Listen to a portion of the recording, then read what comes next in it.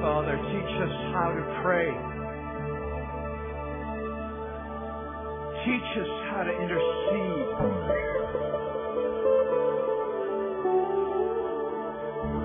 With words and yet with groaning that go beyond words.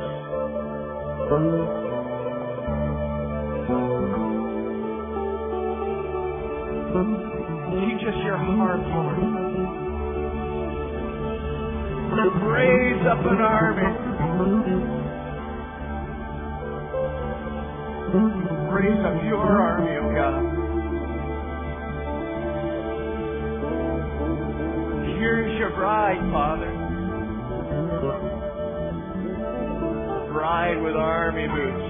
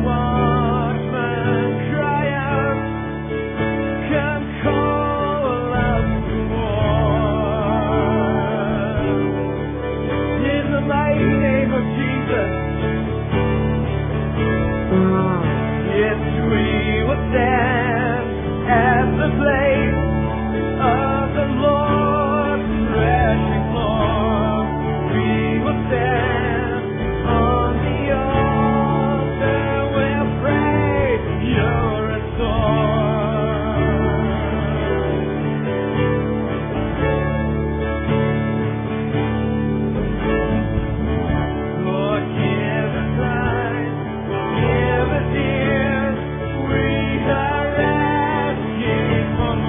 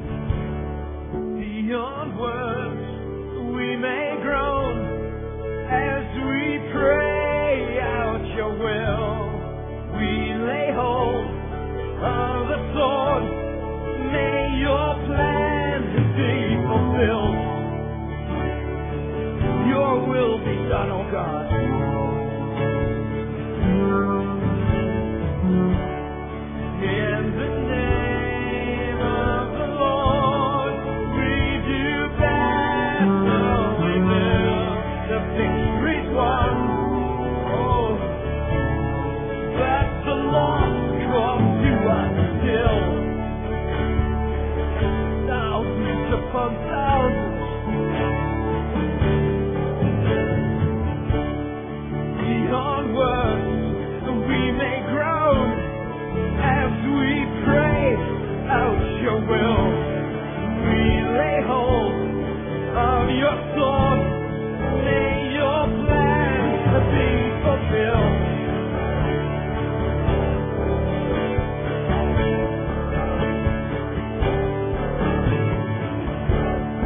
In the name of the Lord, we do battle we build. The victory's won, yes, but the Lord calls to ourselves. Oh, hear our cry. Hear our cry, oh Lord. Yeah. Hear our cry, oh Lord.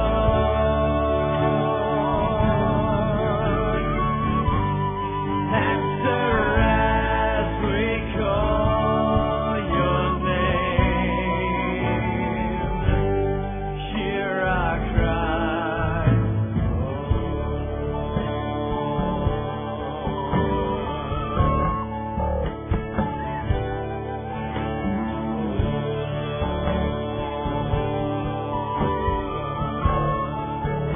oh Lord, hear our cry. The very things that you placed on our hearts to pray. I know that is not an accident. There is plan and there is purpose in the very things that we're burdened to pray for.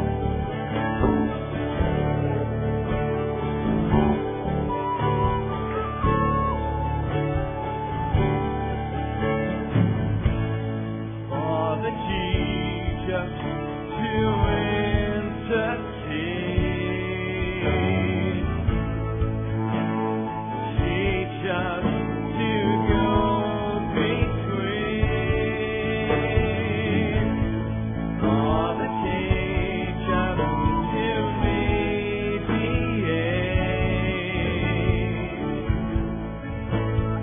Teach us to represent you. Father, teach us to reconcile.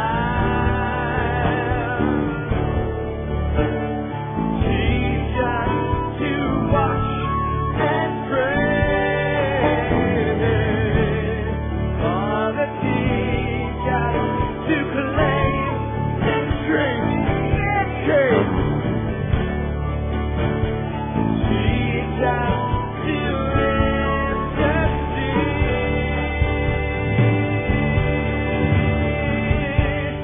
Hear our cry, oh Lord.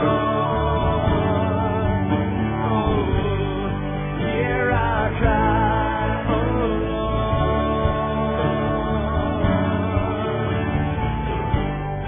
Answer as we call your name. Hear our cry, oh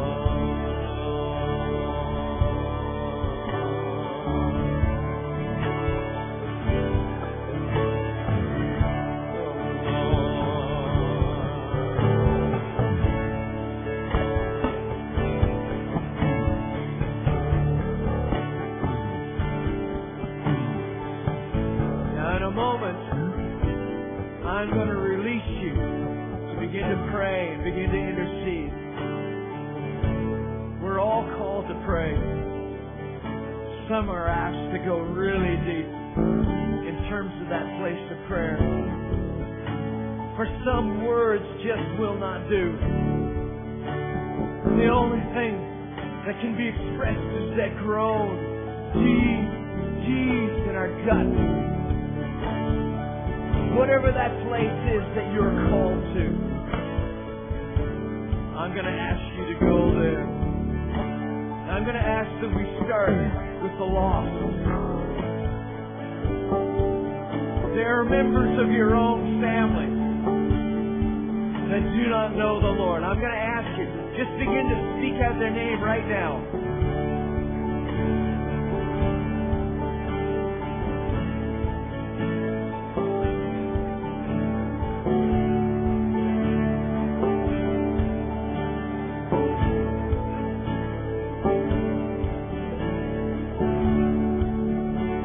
Father, these are the ones we love.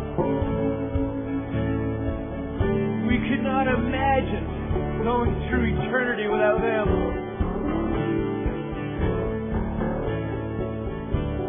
So I ask, oh God, that you would give us an anointing to pray those deep things. We do not want to even pray in terms of the flesh. We want to pray according to your purposes. But we believe, oh God, that your desire is that none should perish, that none should be separated from you.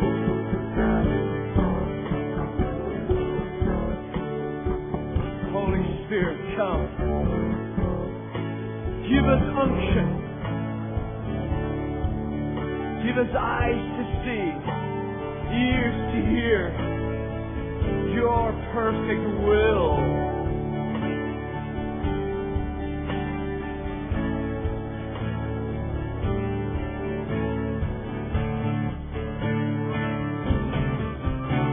Okay, lift your voices then. Begin to intercede for those you love.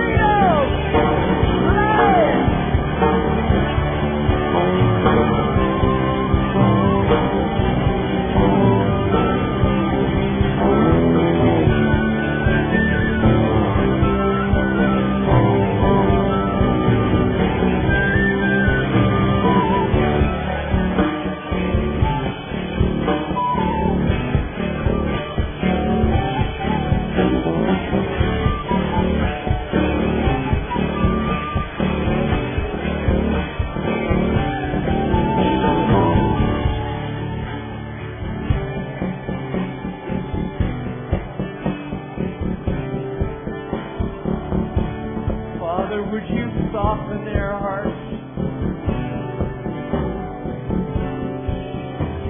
You can soften the heart of a king, of a pharaoh.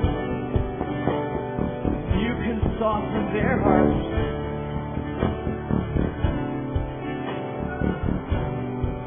Send your servants to these ones we love, that they may speak that word. Send us. Perhaps they'll hear. Perhaps they'll surrender to your love.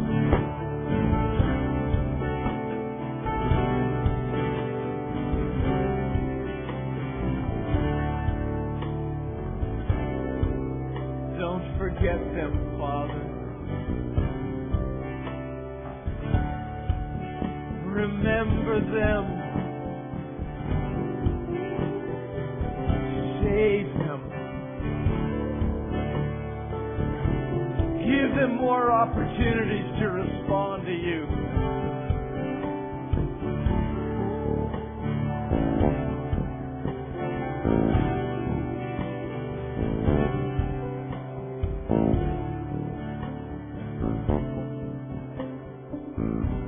Then, oh Father, we pray for our own children. The ones dearest to our hearts.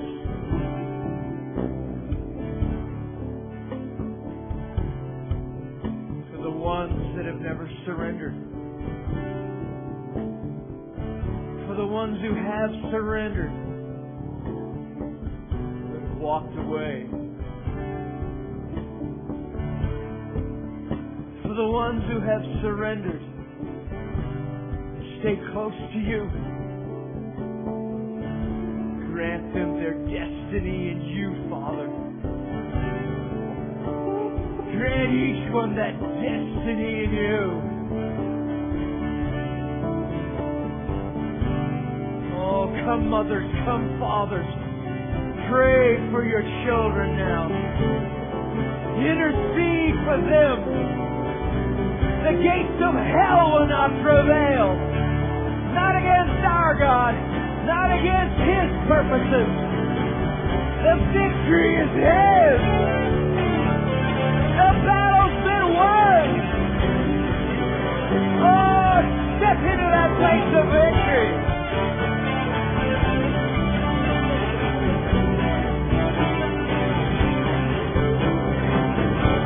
Oh, don't be a bystander.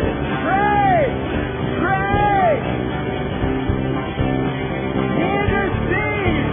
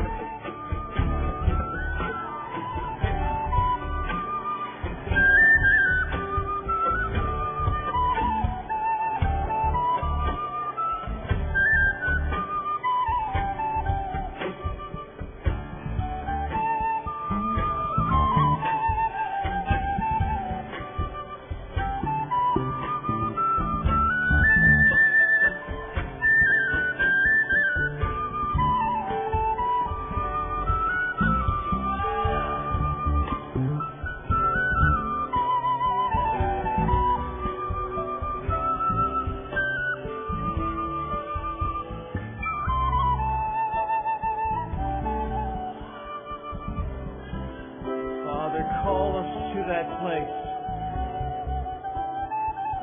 where we step into the center of your will and your heart in terms of the world, in terms of the lost, in terms of our families,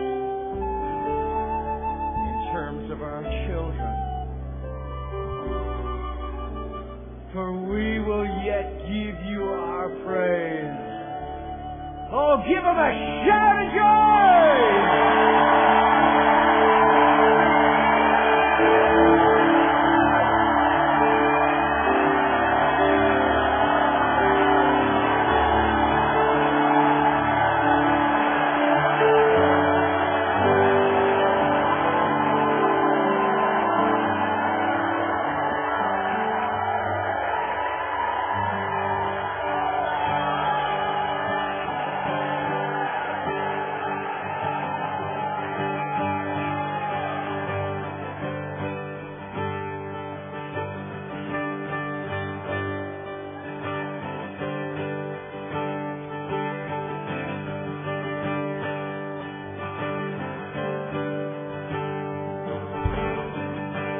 Behold the royal procession.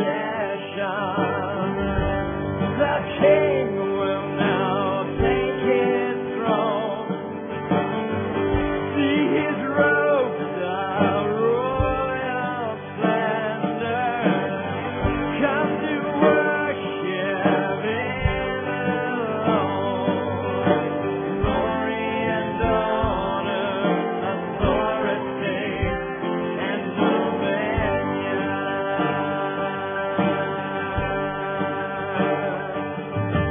Glory and honor, authority, rule and dominion.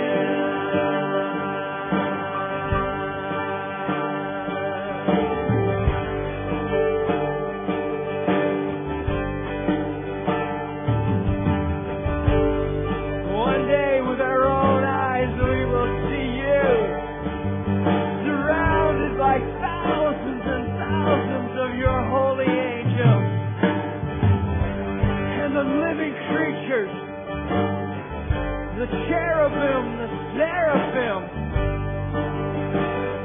and hear those words, holy, holy, holy is the Lord God Almighty, who was and is to come.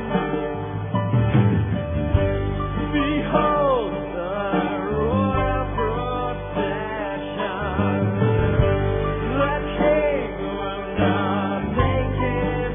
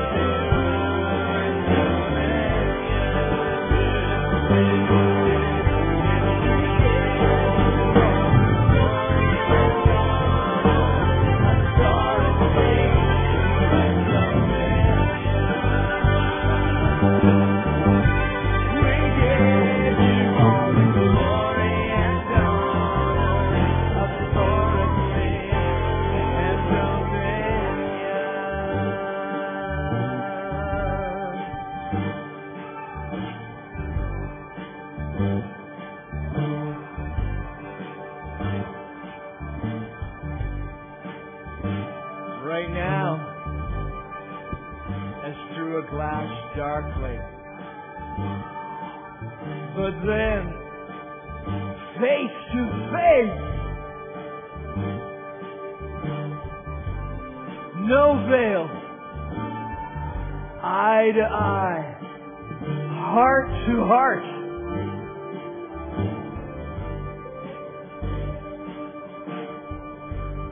And on that day, oh God, there's no more need for intercession. On that day, with you forever. Hasten the day, Lord. Hasten the day. Stretch your arms out to the person on your right. Until that day, Father, raise up an intercessor. Pray it in.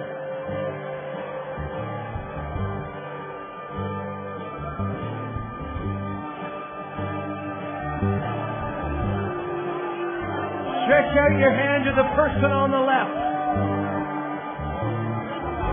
Raise up an intercessor, oh God. Whoa!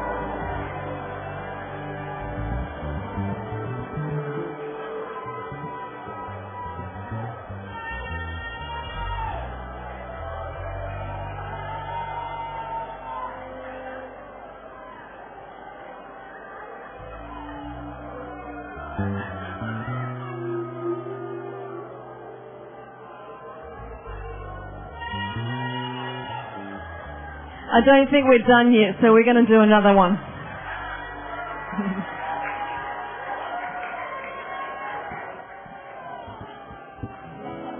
Hold me in your arms, never let me go.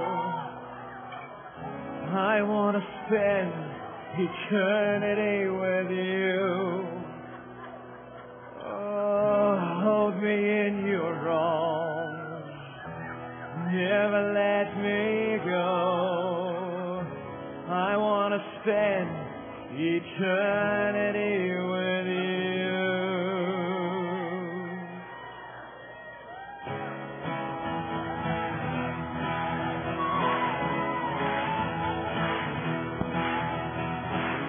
Hold me in your arms, never let me go. I want to spend eternity with you. Yeah!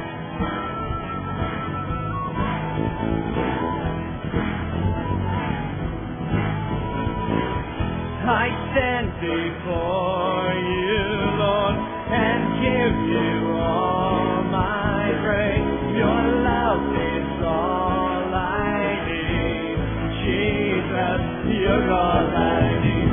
My life belongs to you. You gave your life for me. Your grace is all I need. Jesus, you're all I need. Hold me in your arms, never let me go. I want to spend eternity with you. And now that you're near, everything is different, everything's so different, Lord. I know I'm not the same, my life is changed. I want to be with you, I want to be with you. Oh yes, I do, I really do, Lord. I stand before you, Lord, and give you all my praise. Your love is all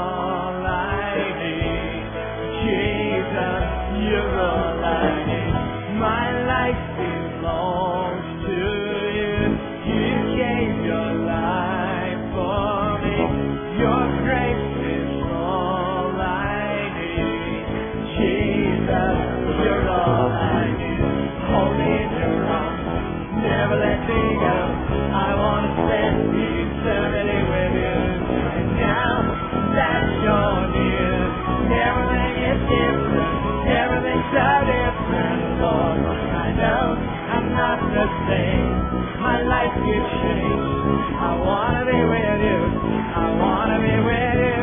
And now you're near. Everything is different. Everything's so different, Lord. I know I'm not the same.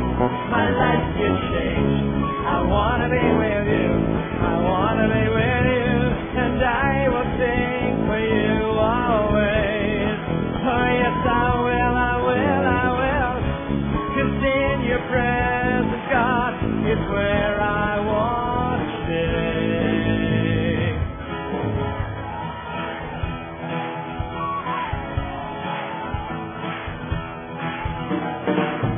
Hold me in your arms, never let me go. I want to spend eternity with you. And now that you're near, everything is different. Everything's so different, Lord. I know I'm not the same. My life gets changed. I want to be with you. I want to be with you. And now you're near. Everything is different. Everything's so different, Lord. I know I'm not the same. My life gets changed. I want to be with you. I want to be with you. Oh yeah, oh yeah, oh yeah, oh yeah, oh yes I do.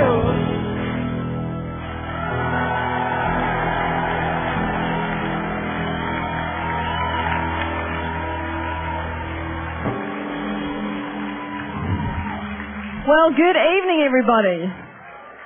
Say hello to somebody and tell them this very good news. Tell them you're going to get a prophetic word tonight.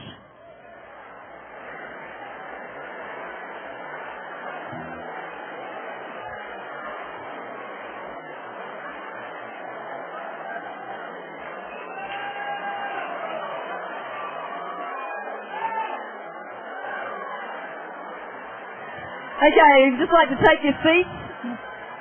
It's actually true. Everybody in the place is going to get a prophetic word tonight.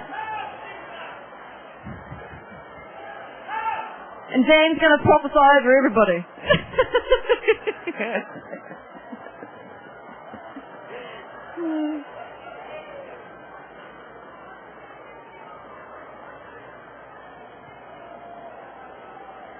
Joyce, where are you?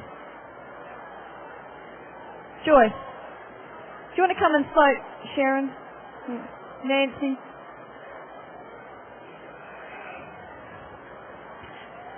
Well, what a fantastic day. I'm overwhelmed with revelation. I know, was it Steve, did you say that somebody said up from the platform that we were going to be getting revelation during the day just by spending time with the Lord, just ourselves? Who here has had significant revelation from the Lord, a download? Give me a wave. Let's see what God's been up to here. Oh, He has been busy. This is fabulous. That's excellent. You know, I'm going to do a couple of things tonight. I just want to have Sue Strachan up here and Glenn Bailey. Glennie Bailey and Susan Strachan. Are you here? Susan Strachan or Glennie Bailey? Excellent. Oh, hello.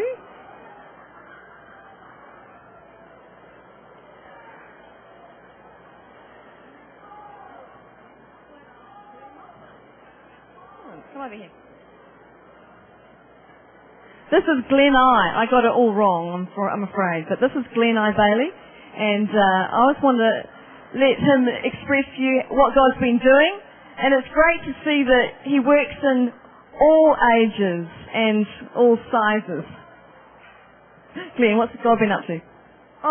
Just last night when Pastor Arnott told us to pray for dental miracles in our teeth, I had like 6 or 7 fillings in my mouth and 3 cavities that needed to be filled, and the Lord filled them and had those silver cavities turn into porcelain.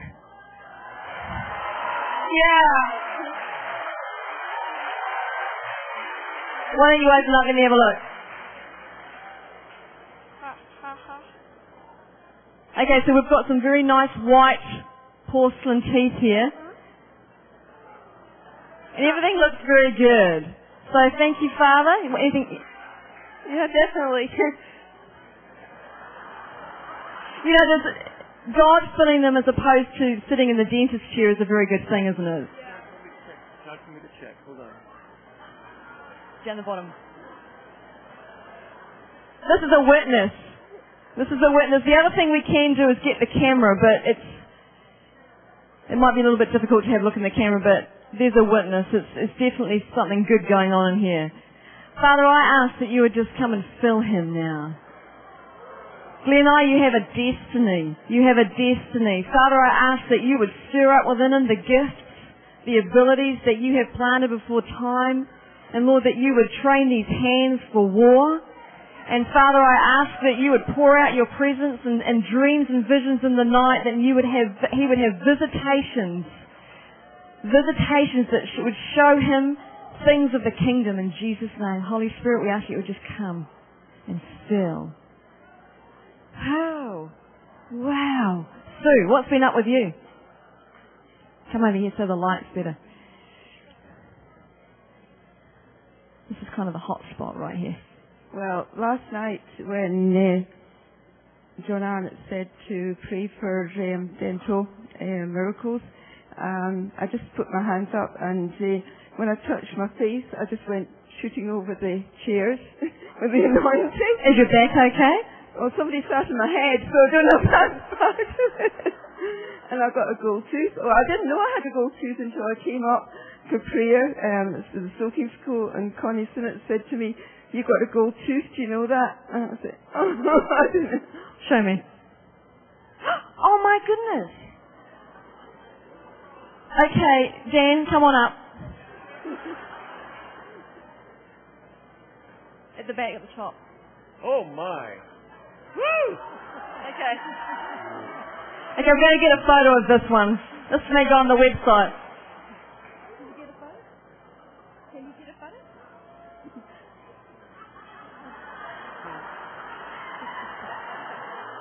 It's a little bit undignified, but... I'll do it afterwards, okay? Okay. See, when I was here at the Bride of Christ conference last year and people were getting gold teeth, I said, "God, I'd love a gold tooth, but don't put it at the back, put it at the front." Because I don't want anybody looking down my mouth. So there's a little bit of dignity left there. Yeah, God's got a sense of humor. Father, I ask you would fill Sue with your power and your love. Father, let her heart know of your goodness in Jesus' name. You know, there's been a number of people coming to me and telling me that they have friends and family that couldn't make it to the conference, that are ill, sick and injured just recently. Now, I can also testify, my mother, unfortunately, on Sunday fell over at church and broke her ankle. And she's in New Zealand. So I have a real heart for all the ones that couldn't make it to the conference that need healing. And we always like to pray for healing and allow the Holy Spirit to move and see what He wants to do. But I would like to invite everybody that would like to stand in the gap for somebody's healing that is a dear loved one to stand right now. We're going to ask the power of God to go over the internet. Cameras, I don't know what you can do here. Maybe you can focus in, instead of focusing on me, focus in on the people over here, wherever you can. And we're just going to lift up a cry and ask the Lord to heal over those internet waves, over the distance of the miles in the Spirit. We're going to ask and command the Holy Spirit to go into those bones, into those bodies, and anywhere that needs healing. Is that okay? Okay. Father, I thank you for your healing anointing. Father, I thank you that you sent Jesus on the cross to die for these very people's injuries and sicknesses. And Lord, I ask now that you would send your healing anointing to every single person represented here.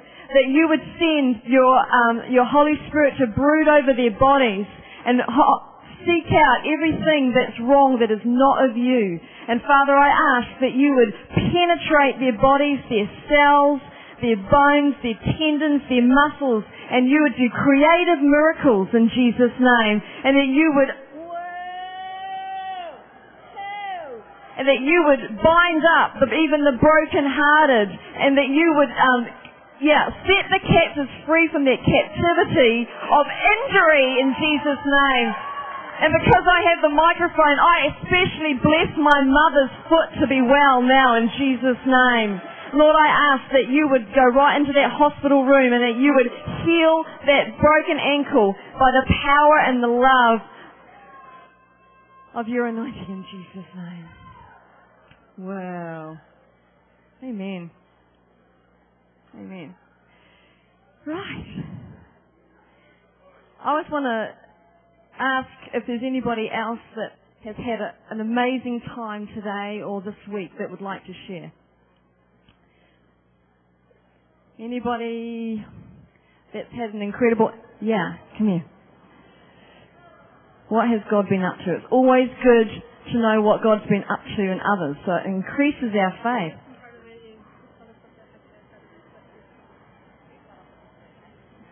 Here's the light. Here it is. Hi. God's been doing a lot in terms of releasing words to me and about what's coming next in the open door and going from a time of sorrow to a time of joy and all that kind of stuff. And this Wednesday, I went down to the Brazilian consulate to get my visa to go in 2 weeks with Randy Clark to Brazil. And they said, no, you can't have it. You're doing religious work. Sorry.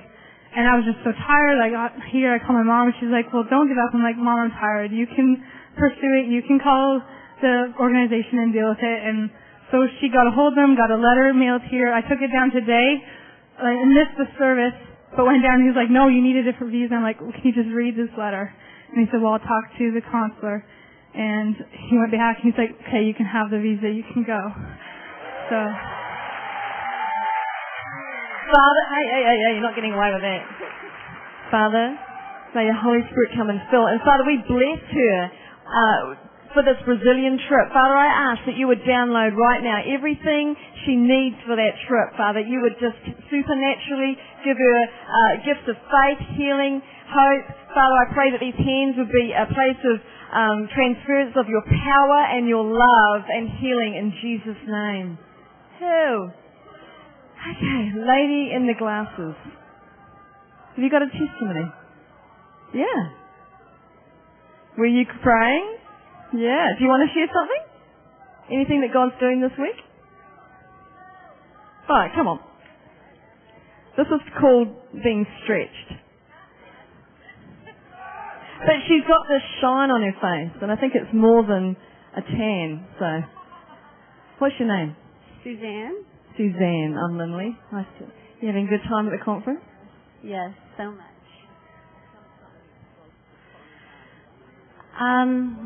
I just feel a lot more free because I can just feel Jesus' love in my heart, and I can look at him, and it's like he's between me and everyone else, so I can just, because of his love in my heart, because I can look at him and he's between me and everyone else, I can just do what he says, you know?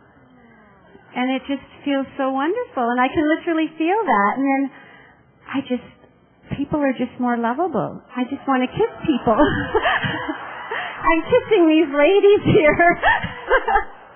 So that's it. That is fantastic. That is fantastic, because if we don't have love from the Father,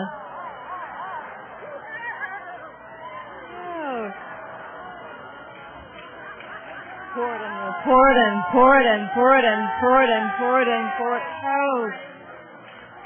I'm convinced that when the scripture says we're to love one another, that God didn't design it to be all in our own effort. That actually he supplies us with the love that we can pour out and pour out and pour out to others. So I know that I can't love everybody in my own strength, so we need to rely on his love, don't we, John? John, what's happening in your heart? I'm loving this. I think it's great. 10 years on, and the Holy Spirit is still here in power. Hey!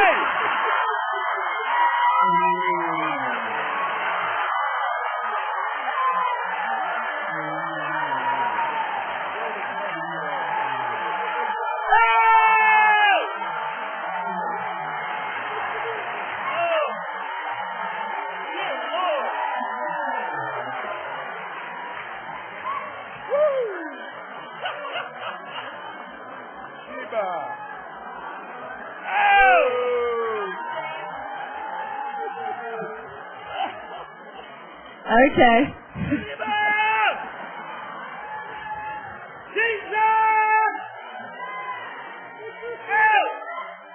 Jen.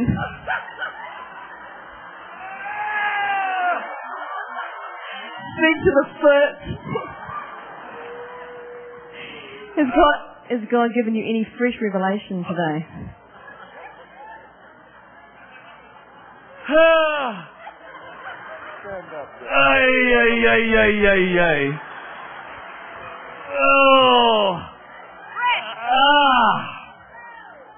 Well, let's see.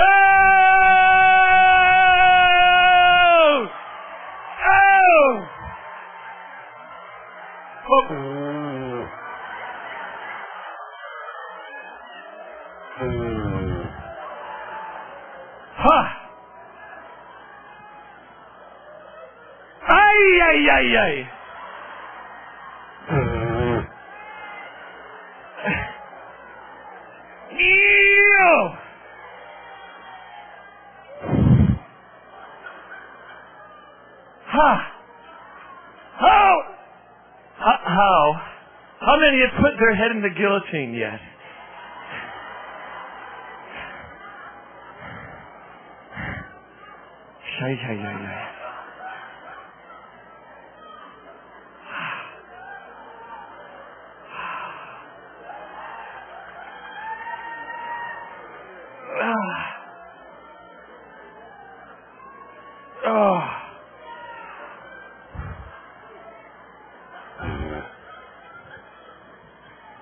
Fresh revelations?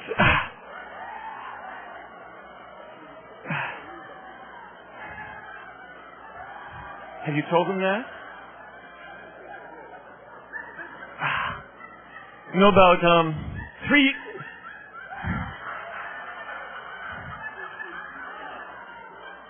years ago.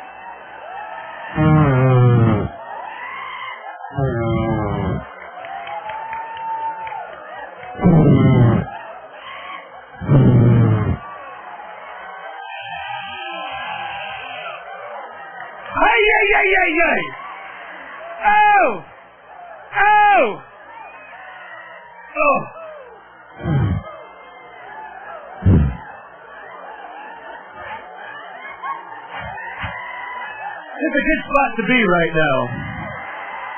Right here is a good spot to be.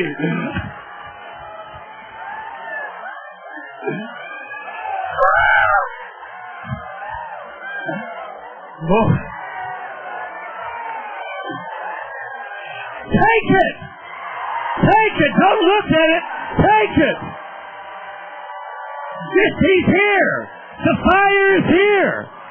years and he's still here. Just take it. Right where you are. Don't wait for the prayer line. Take it right where you are. Catch the fire. Catch the fire. Bring again. Catch the fire. Catch it. Take it. Take it. Take it.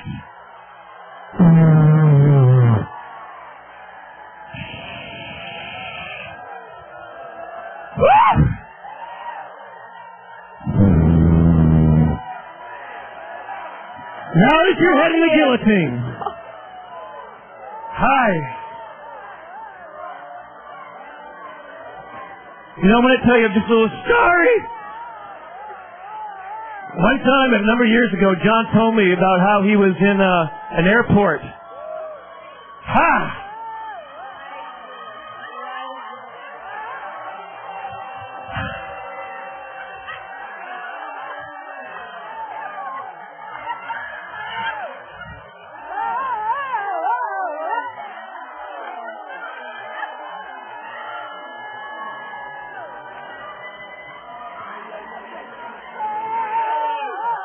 Holy Spirit.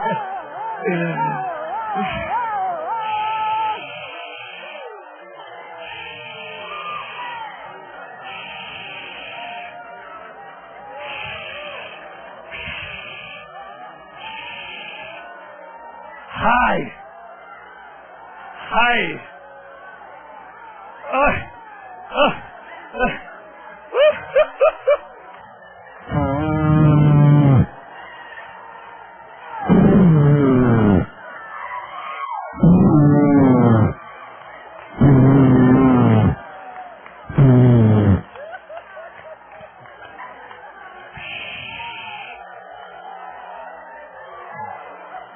It's gone, John.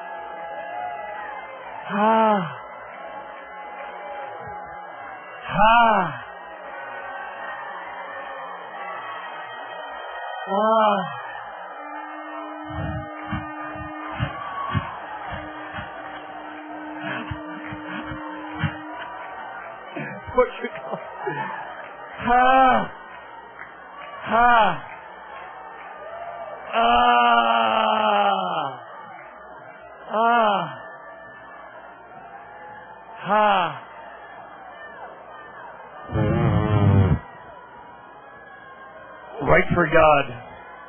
Write for God. He's got books in you. Write for God. Kathleen. Many books for Jesus. River books. Write for God. Karaba, an author for God. Shariba. Ay.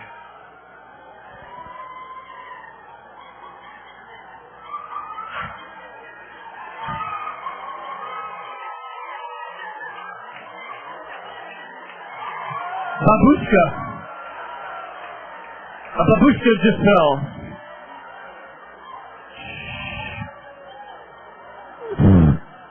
Ay, ay, ay, ay, ay.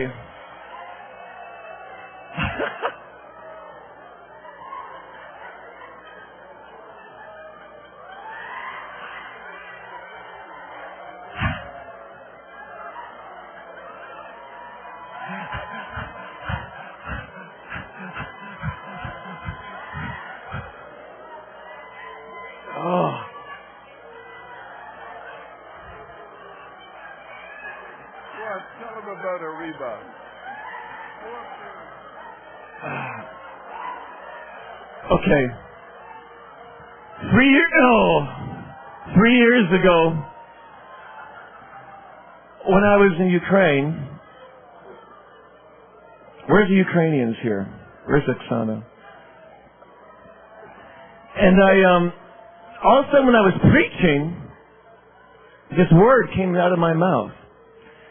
Arriba!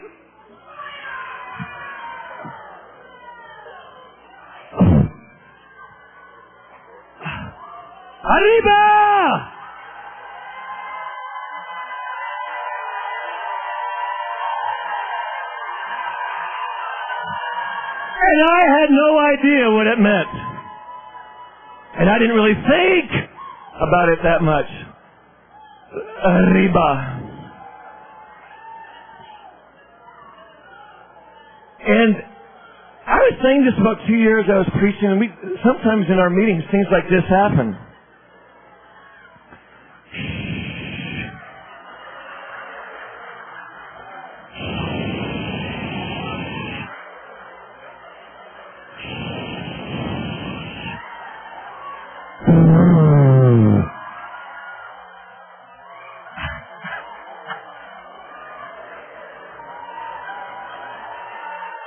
So last year, Dennis and Melanie Morgan Donor from the Big God Ministries was with us in Yalta. And I was saying this word that was the Lord was releasing this word, arriba. And she started laughing. Melanie started laughing, and at the end of the meeting came up to me and said, "Do you know what you're saying?" I said, "I had no idea."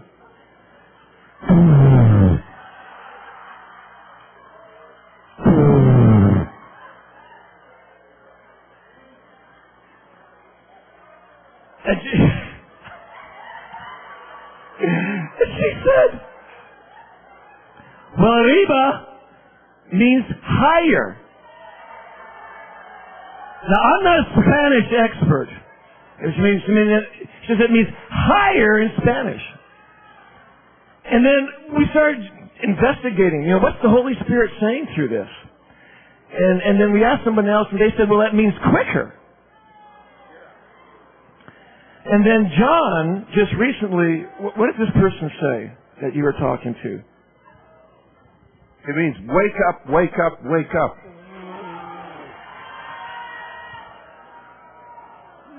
So for what it's worth,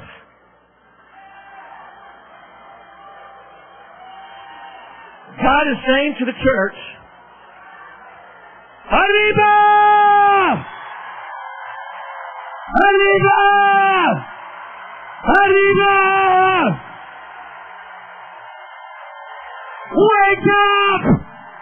We're going somewhere! Get there! Get there! Get there! Quicker! Higher! Wake up!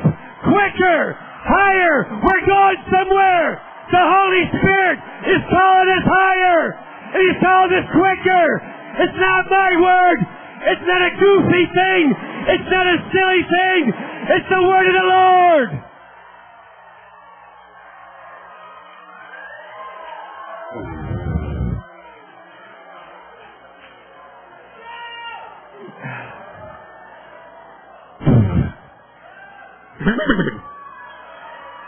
So, if you're willing to become a sign and a wonder, listen, just let Him take us there, quicker and higher. Oh, bless you, Dan. Shoot. He's living in a nation that is on fire for God right now. I'm telling you. Carol, we were just there. Alan was with me and some others, and what a time we had in Russia and the Ukraine, because it's just breaking out everywhere. You have no distractions, really. Nothing worth living for except the kingdom of God. What a wonderful, wonderful thing it is. So, Dan, keep on yelling. Wake up, won't you? I love how he walks through the water when he gets going. His feet coming right up. There's a river up here, folks. Lean over to someone near you and say, God, give them more of your presence right now.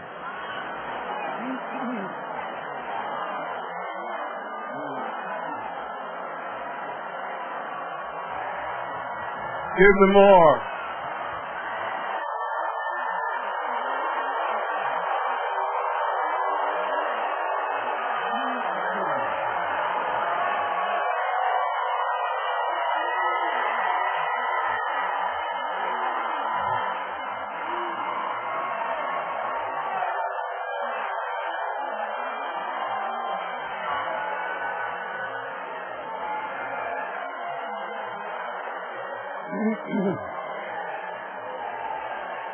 Oh, Lord. You know, I don't even think we took time to find out where everyone was from here. You don't even care, do you? You know. People are from all over the world. Woo. You know, Dan had mentioned, put your head in the guillotine. And some of you went, huh? But he was referring to what he said the other night, where he just leaned over and put his head in that little round part on the chair in front of him. And the Lord said, good, you know, we want to cut off all of that.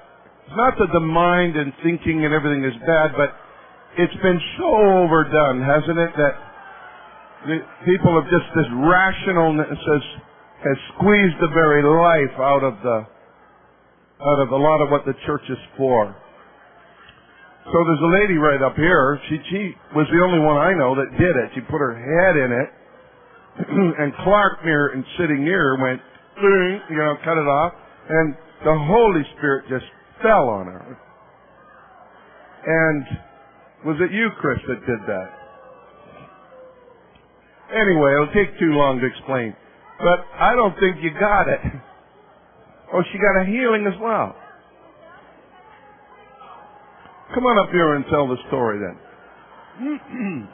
You're going to want to put your neck on the line here in a minute when you hear this.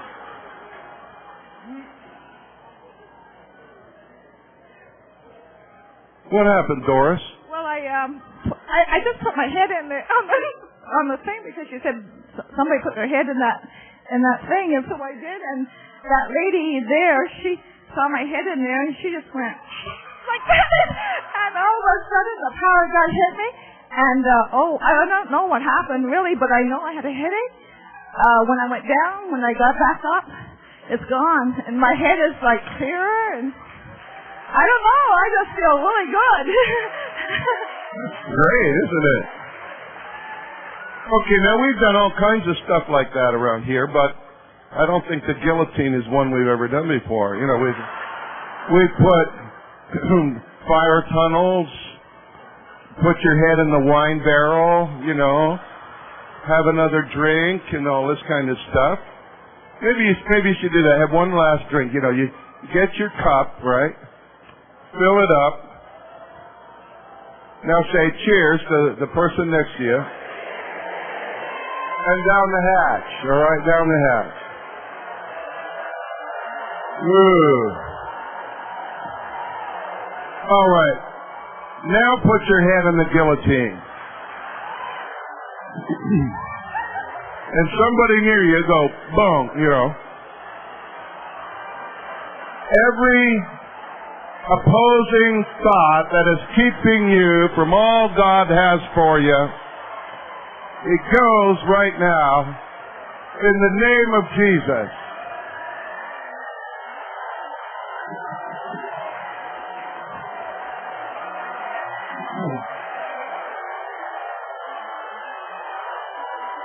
All the left brainers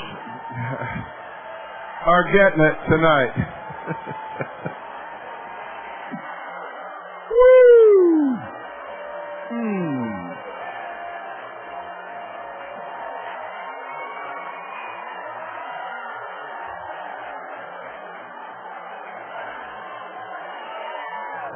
You know, it is so wonderfully childish and childlike to just be with the Holy Spirit, because, Dan, I think it was more prophetic than you realized.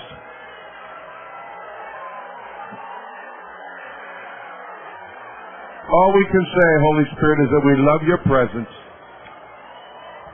Thank you for touching Doris.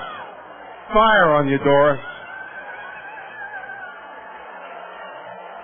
More and more and more and more and more.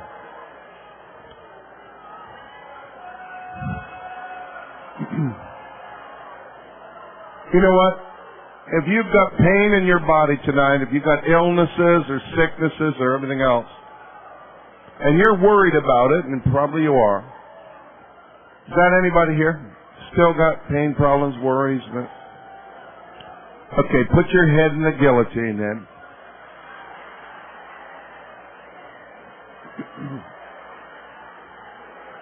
We're going to die to all that worry and all that pain and all that problem. Just lay your neck right in that round part right there.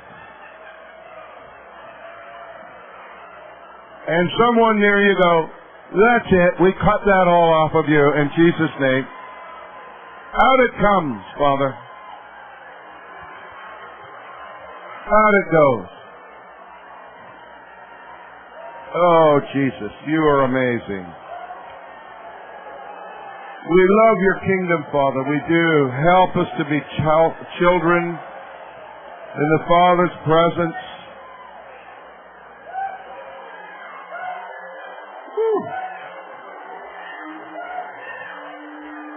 Help us, Lord, to be children in the Father's presence.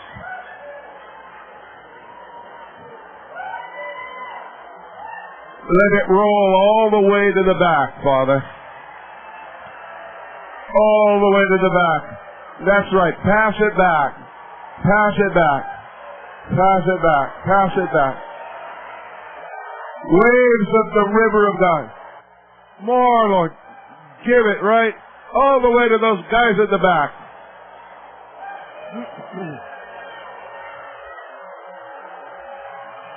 Thank you, Jesus.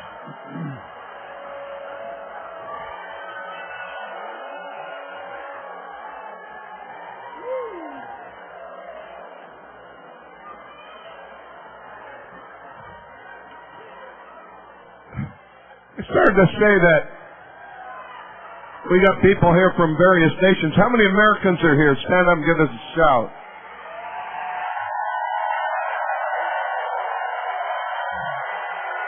Bless America, Father.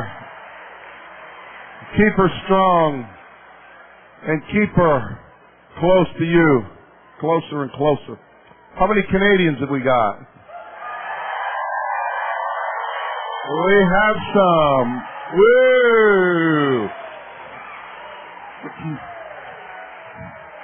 You know, I'm just believing God for a political change in this country. And we got an election coming up in a couple of weeks. Come on, stand up and declare it. Father, change in Canada in Jesus' wonderful name. We take it, Lord. We take a hold of it. It is ours by the anointing. We want godliness back in this nation. We want Christian leaders and men and women of principle. And we take it, we call it in right now in the mighty name of the Lord Jesus. We're having it. And the enemy is not going to rob our freedom and our wonderful nation from us. Woo!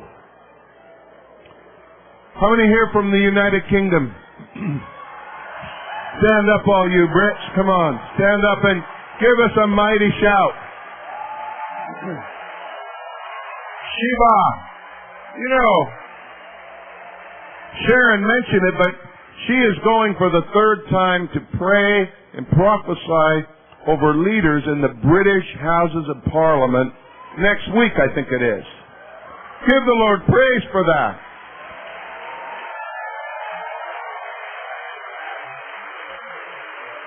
If you are from Europe somewhere, stand up. Europeans somewhere. Not the UK now, but the rest of Europe.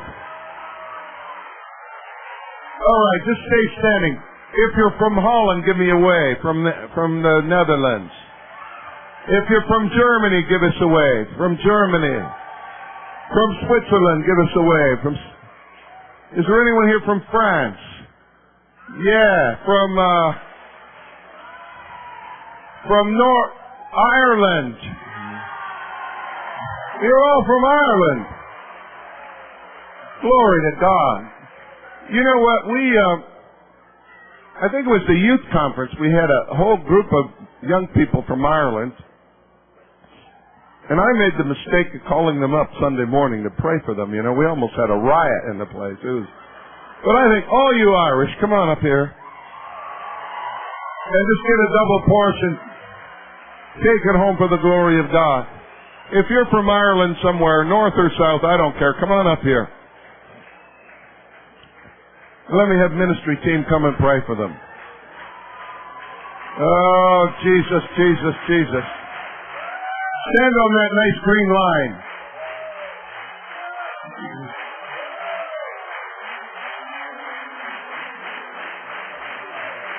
Spread out a bit. Stand on the line so we can pray for you.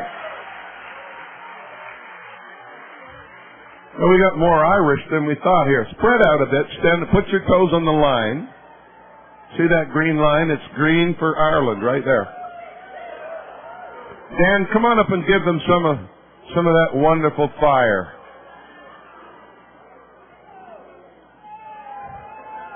Come on, Dan. Just go right down this whole row right here. Say fire for ire. Everybody stretch your hand. Fire for ire.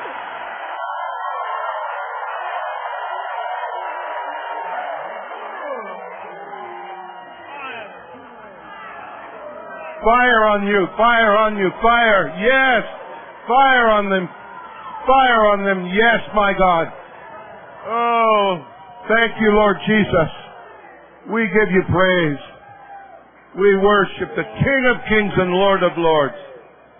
Lord, let revival fire break out in every nation all over the earth for your great name's sake. What other nations do we have from Europe?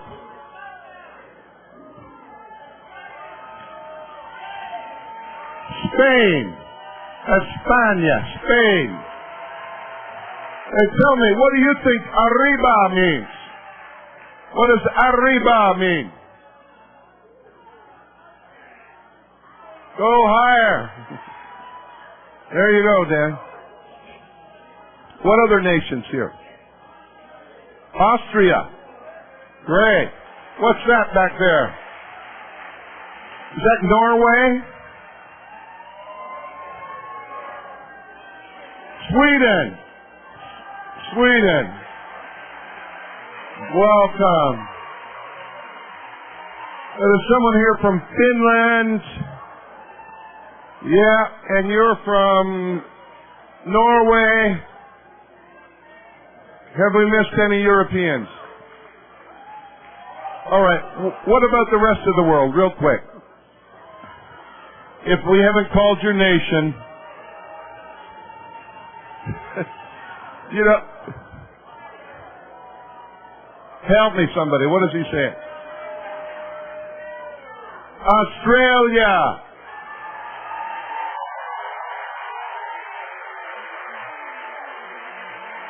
Where are you from? The Ukraine.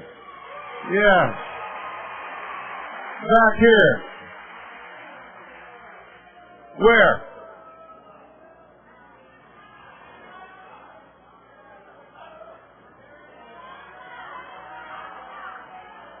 Sri Lanka. Wonderful. Where from? Japan.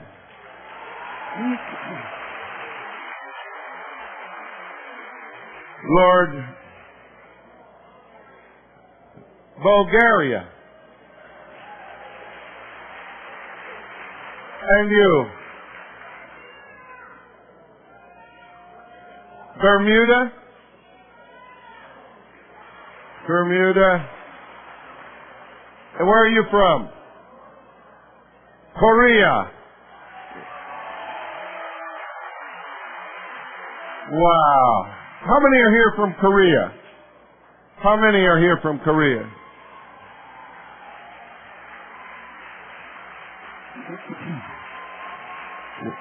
One, two, three, 4, 5, 6, 7, 8, 9, 10. Let me have you run up here real quick and stand over on this side. Make some room for me there, guys. Come on, you Koreans. We'll pray for you.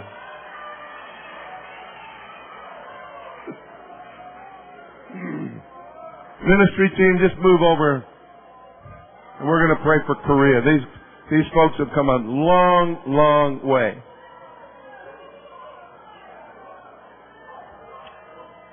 Dan, where did you go? Come on back and pray for these Koreans. Give them some arriba. Stretch your hands toward them. Father, in the name of Jesus, we bless these folks that have come so far. I ask that the power of the Holy Ghost will come upon them now, and they would be filled. In Jesus' name. In Jesus' name. Yeah. Come on, give it to them.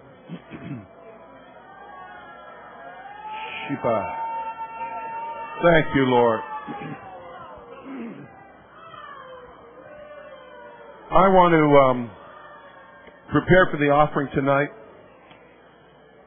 We're having a mission offering that is going to 2 missions. The one last night that we mentioned is going towards the renovations in our School of Ministry.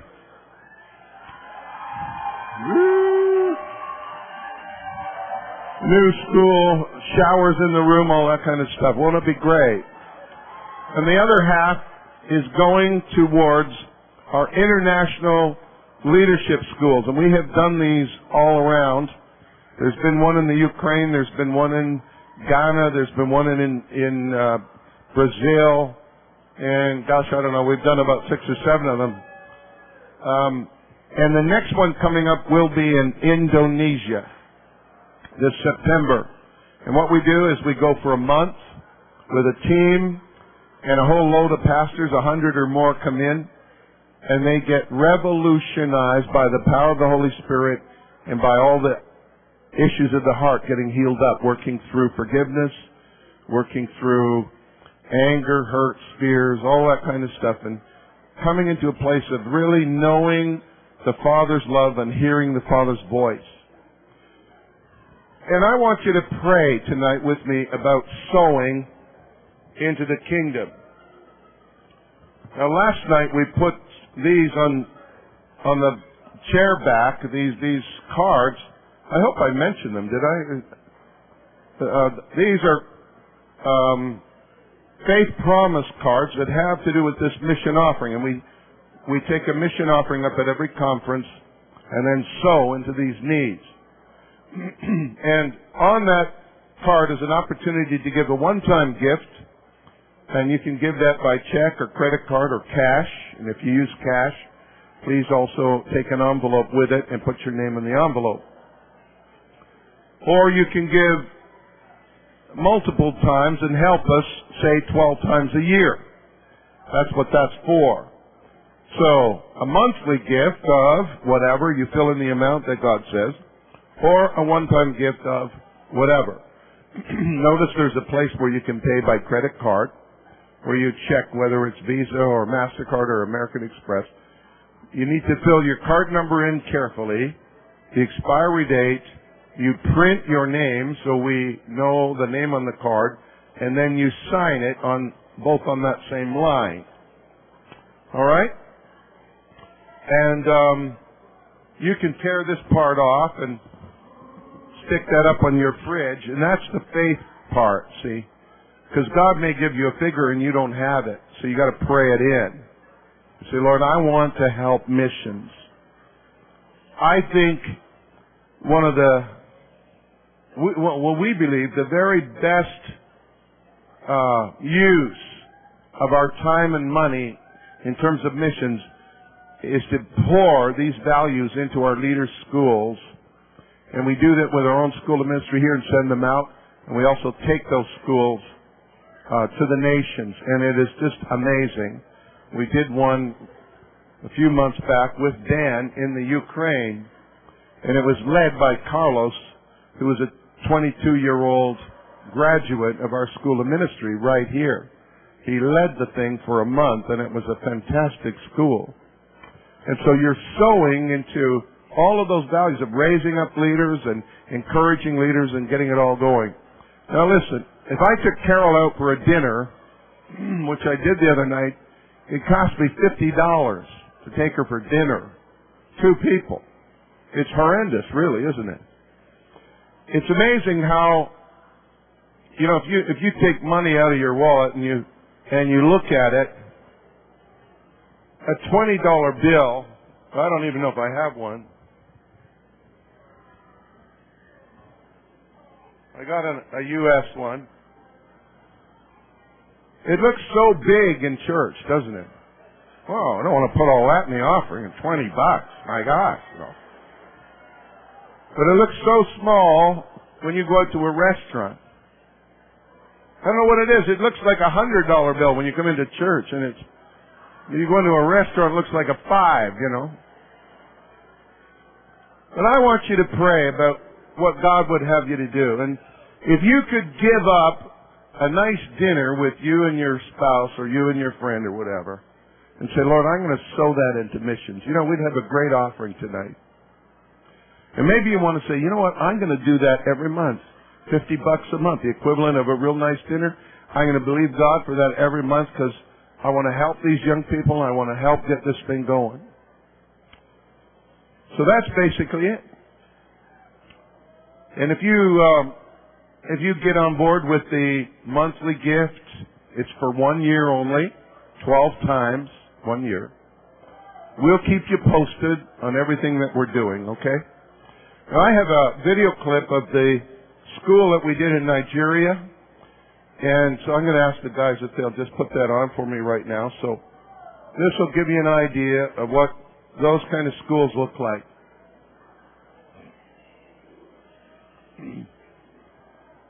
We're in Aba, Nigeria. Last February, so what's that?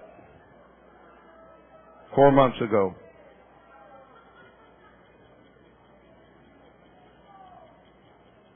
That we may walk in God's love and then give it away.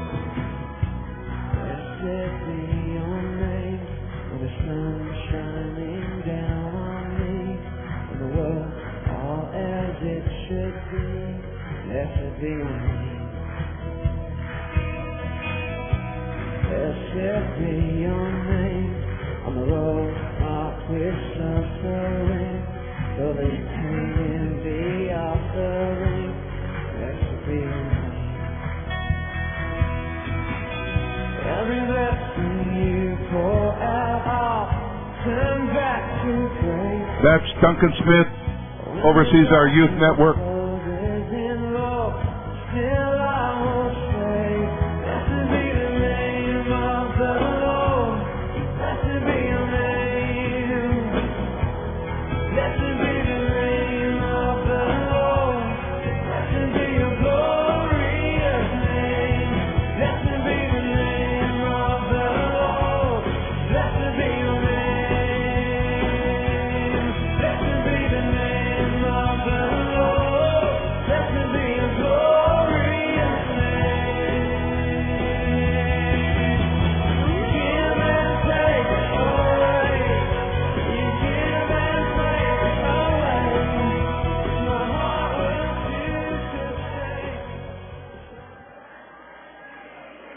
Blessed be your name, O Lord.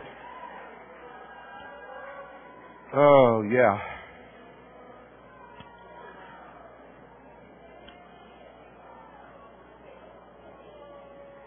Well, I was wanting to refer to the story of Jesus, the parable of the talents, or the minas, as it says in Greek.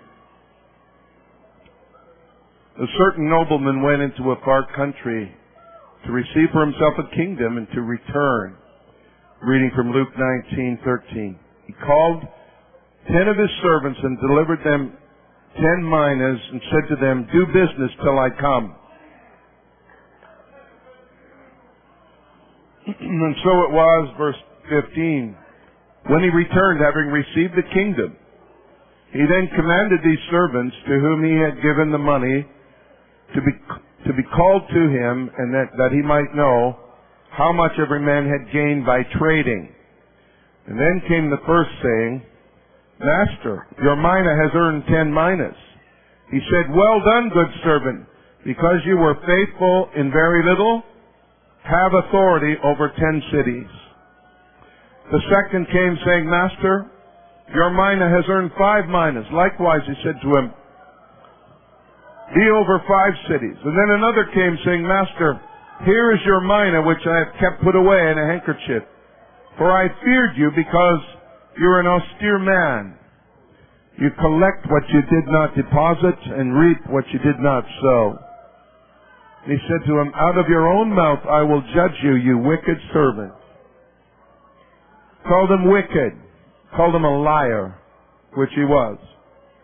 "You knew that I was an austere man, collecting what I did not deposit and reaping what I did not sow. Why then did you not put my money in the bank, that at my coming I might have collected it with interest?" And he said to those who stood, "Take the mina from him, give it to him who has 10. And they said, "The master, he has 10. But I say to you that to everyone who has, more will be given, and to whom he who does not have, even what he has will be taken away from him." You know, it's an amazing thing when you stop and realize that everything you have has been a gift of God, either directly or through family and friends, hasn't it? Just take a moment and acknowledge, "Lord, everything I have is from you. You made the job, you made the way, you gave the opportunities, etc." If you don't believe that, think about just what was it that you brought into the world when you first arrived. And think about what is it that you'll be taking with you when the time comes to leave this world. Well, you can, in a way, take it with you in terms of the kingdom.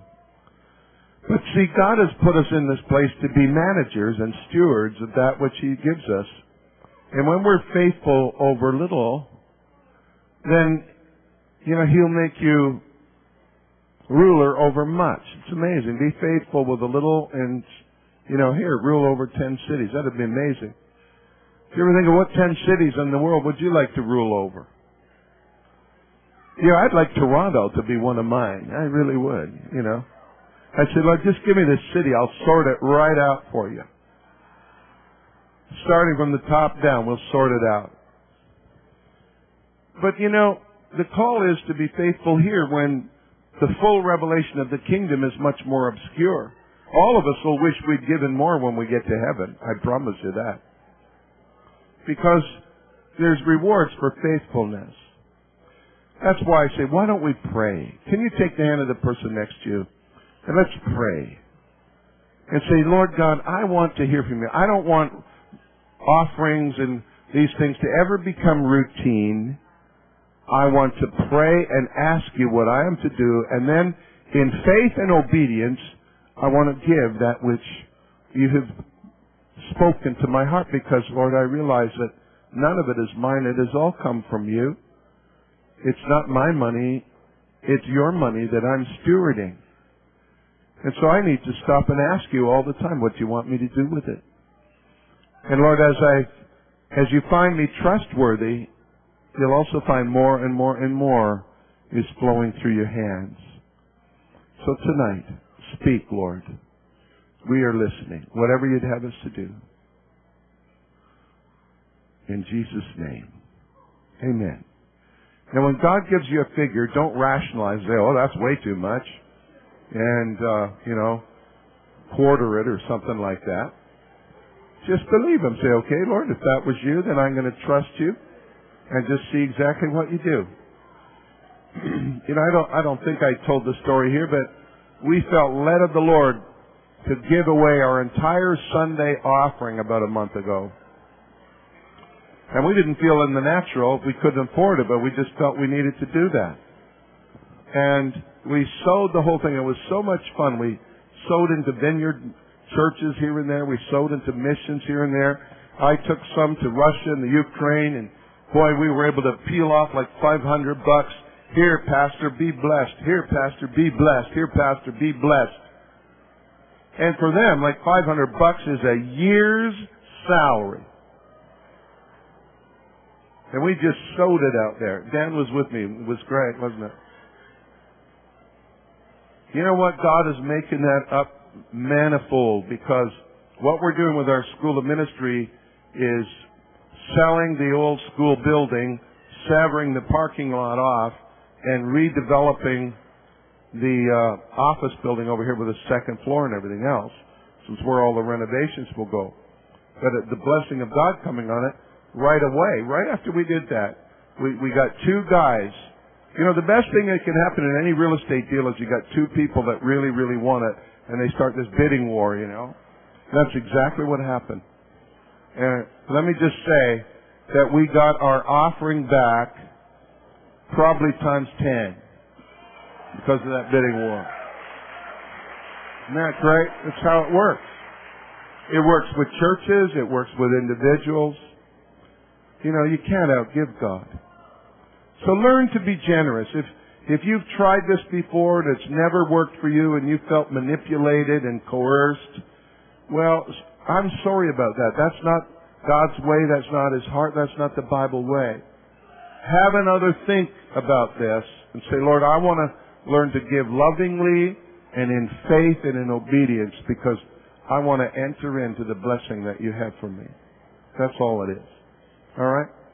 If you're making a check, make it to TACF. Fill in your visa. Get your cards ready. Hold it up for the Lord. And say, Father, in the name of Jesus, I am sowing into missions tonight for the glory of God.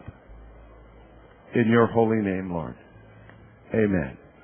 All right, ushers, pass the offering baskets, if you will. Just want to give you the heads up on some conferences coming up in the fall. In July, we have the Party is Here conference, which is basically a lot of fun all the time. And it's a great time. It's a free conference. We like to just let the Holy Spirit run as much as we can. We also have Latin America on Fire in September. This is a conference that's going to be spoken in Spanish and Portuguese and translated into English. So that's good. We also have our Catch the Fire conference in October and a new one, Signs and Wonders in the Kingdom, in November. So if you want information about those, we have brochures and postcards in the foyer. There's also tomorrow, we have John and Christine Potter leading worship all day, and in the morning, John's going to be speaking on how to pastor prophets. So for all you pastors out there, that's an absolute must to be there. All right. And in January, we'll be having our pastors' conference, and we'll be having our School of Leaders and the School of, what are we calling it? The Signs and Wonders School. And in February, in case you haven't heard, we're doing a conference not in the river, but on the ocean. All right?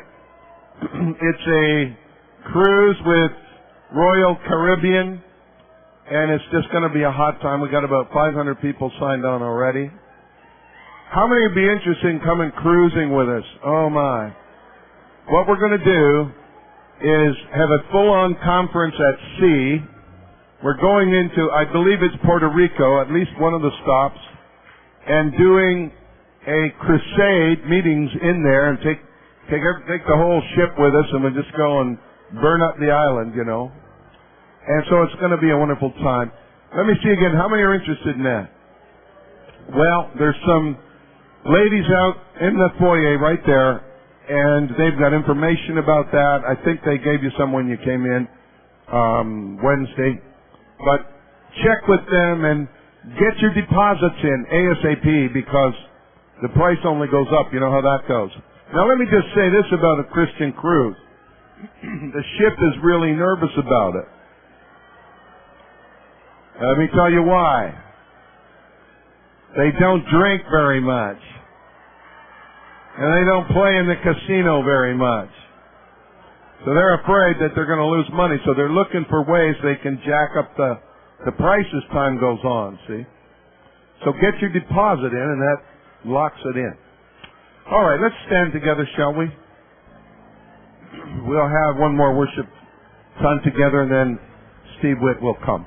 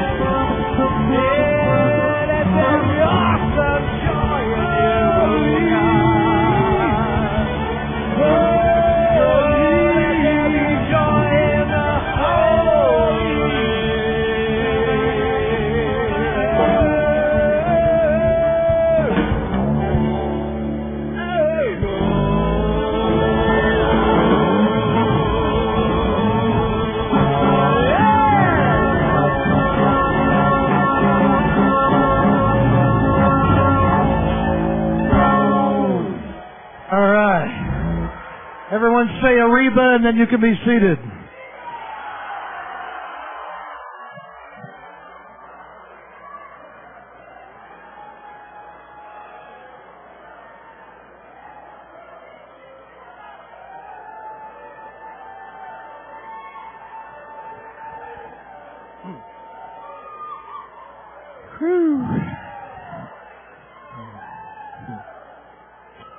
All right.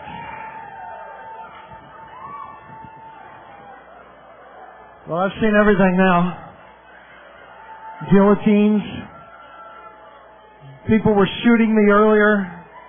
So we got fire squad, guillotines. Amazing.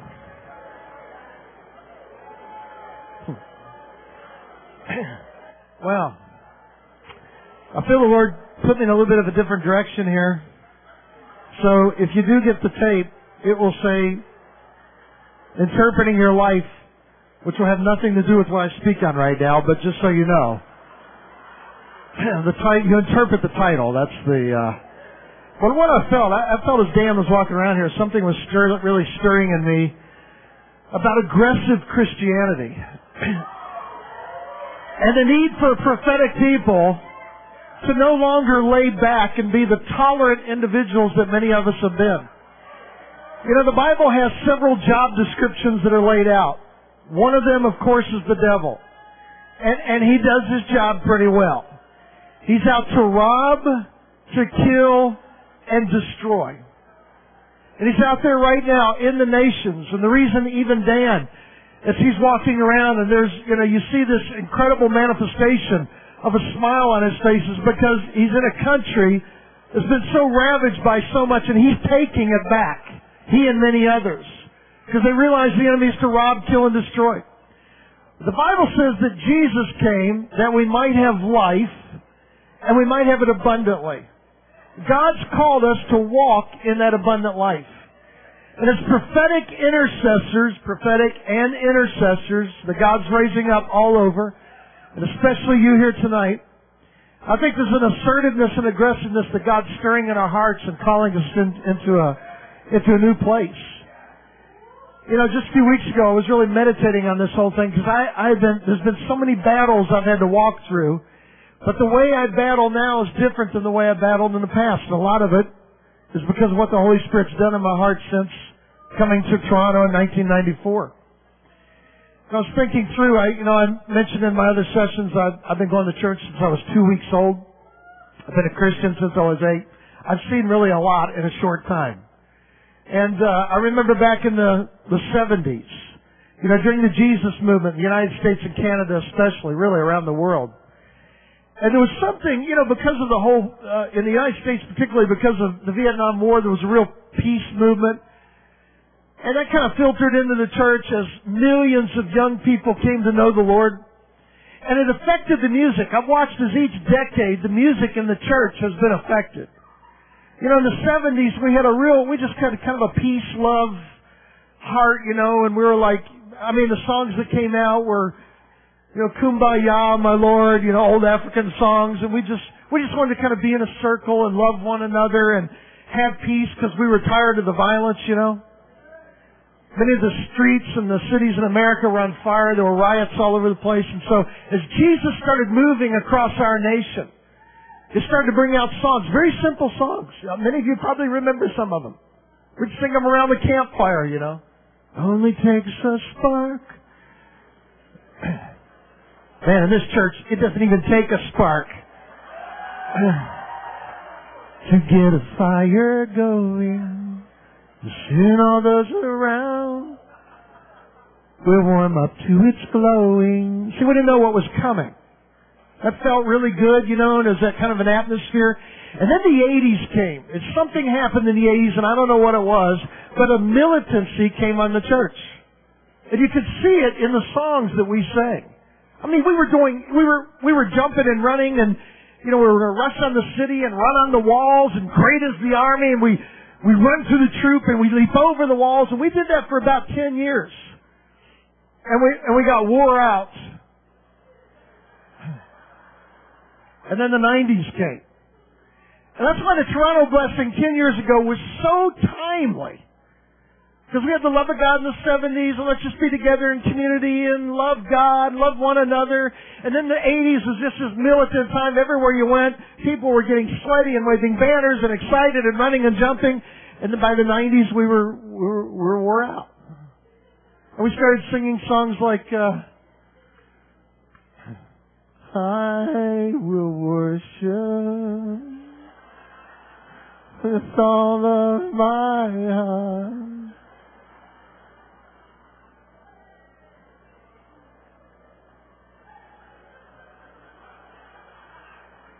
Let me know the kisses of your mouth. Let me feel your embrace. Take me away with you. Even so, Lord, come. What happened to the 80s? We just wore out. Like, I just want you, Lord. Find me in the river. Find me there. Find me on my knees with my soul laid bare. So I've been watching these past 4 years. Because we're in a new decade, a new century. Something's kind of happening right now. And I think there's a stir of a blending of a lot of different things that God's been doing. He's taken a little bit of the old. He's taken some of the new. He's taken some of the things that maybe you've got rid of and thought God's not going to use anymore, and He's brought it in there, and He's starting to shake it up. And boy, He's rolling the dice right now. Some really exciting things are starting to come out in the church. Because what I see emerging is a group of people across the nations that know how to move into the intimacy of the Lord, but don't be fooled. Underneath that loving exterior are valiant Ariba warriors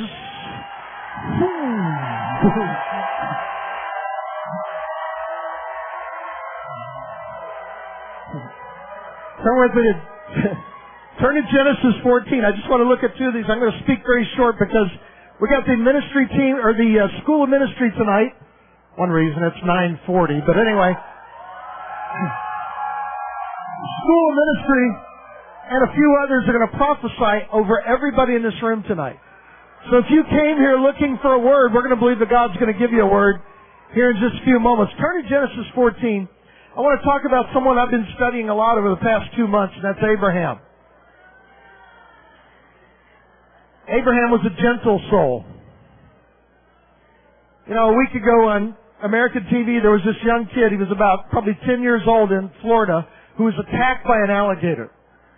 They interviewed him the next day. I don't know if any of you saw it on TV, but he's just a young guy. Been attacked by an alligator. And he had bandages all around his head. And they interviewed him. He's only 10. They said, well, what happened? He said, the alligator bit me. And that was really all he said. They said, what'd you do? I punched him in the nose. And then what'd the alligator do? He swam away. I thought that's theology right there in a nutshell. Enemy comes in, punch him in the nose, he swims away. Resist the enemy, the devil, and he will flee from you. But see, many of us have been in this tolerant thing because of the love of God. I mean, it's been very good. But we really believe that His love is this kind of a gentle love that has never aroused something greater that God's called us to. Abraham, up to this point in Scripture, in Genesis 14, was really a nomadic individual. In fact, there's another word that describes him, and it slips my mind right now. He wasn't a true nomad. He kind of went to a place, he'd stay there for a while. He'd go to another place, he'd stay there for a while, and he kind of kept moving. We find out later on in Scripture that he's searching for a city whose builder and maker was God. He was on a mandate, a destiny set by God. But we find really he's just a sheep herder. I mean, and his flocks begin to grow larger, and he's just somebody who's out there in the sheep. I mean, a shepherd you'd think would be a fairly gentle man. I know he's strong, he's got to protect his sheep and everything. But for the most part, he's out there with animals just going, bah, all day long. He can sing. He can worship. He's seeking God.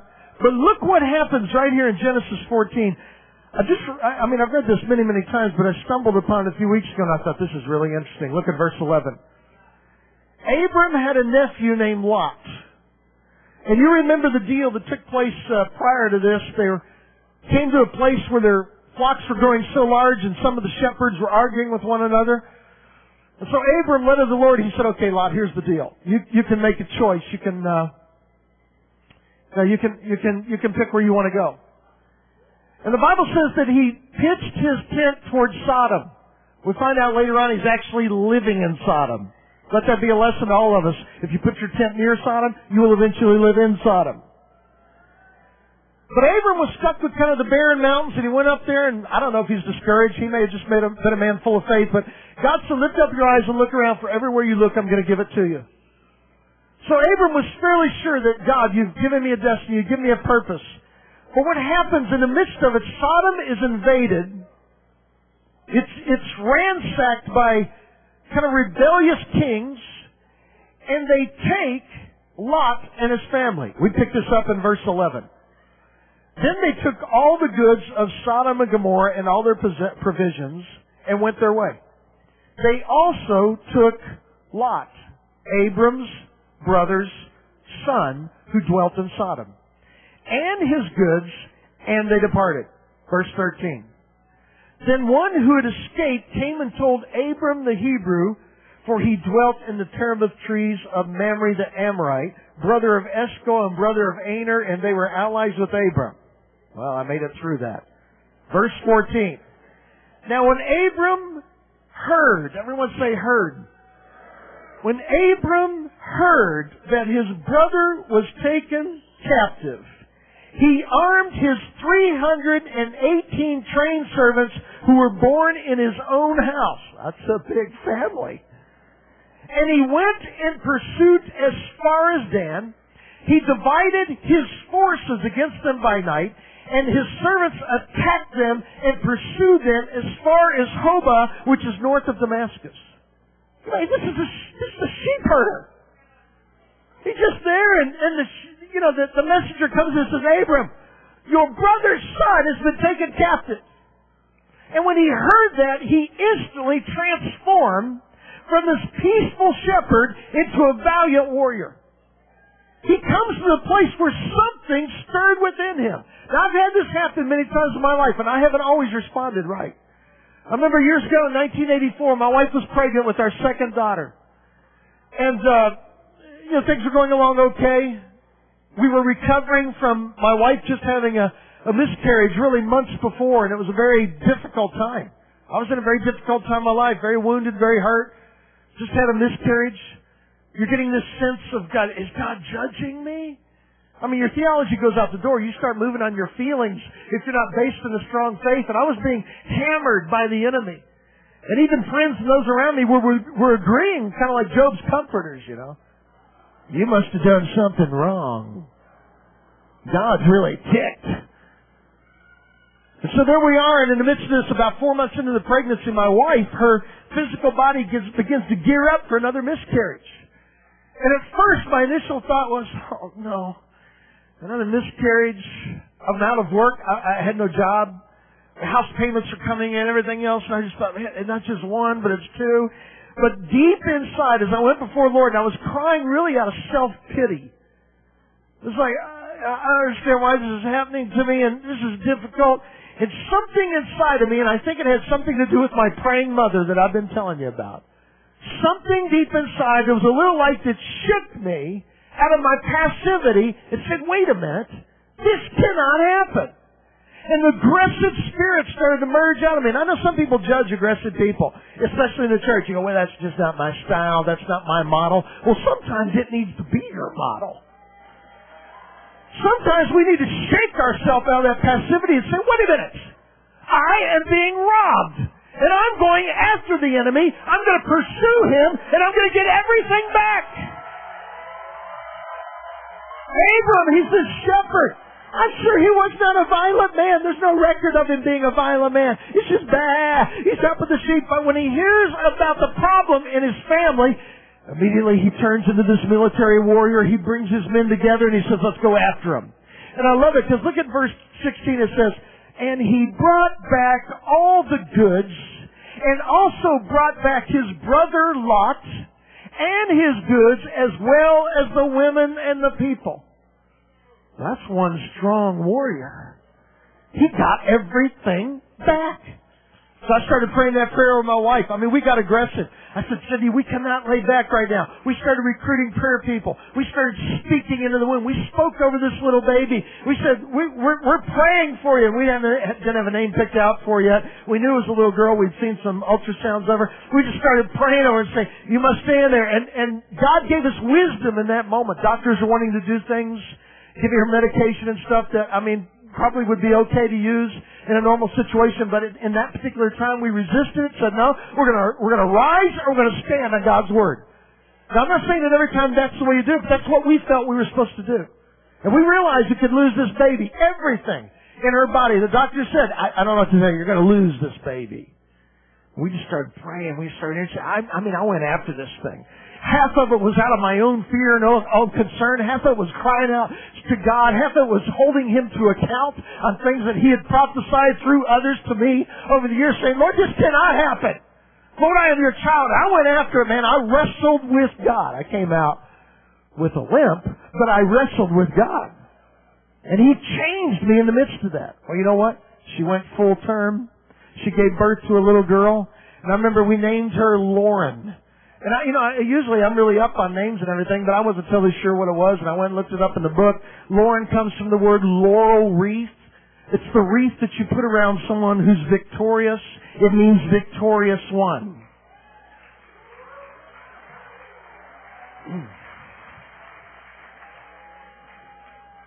And so the Lord's been teaching me a few things.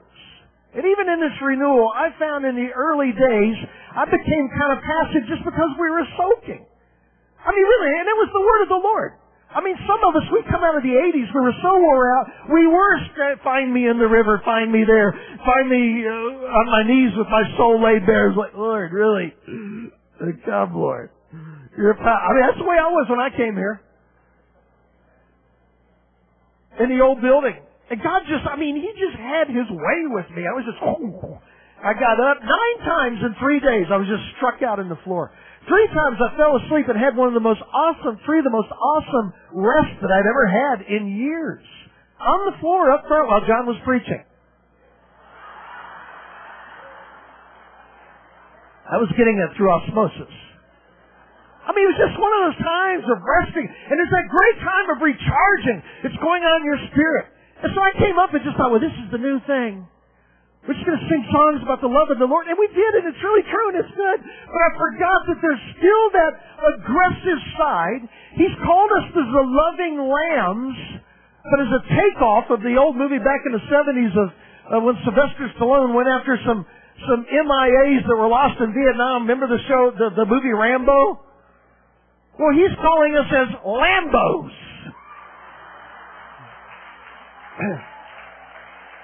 Lambs that are very calm and very peaceful, but if you start poking us too much, we go after the powers of darkness, we seize them and bring them back.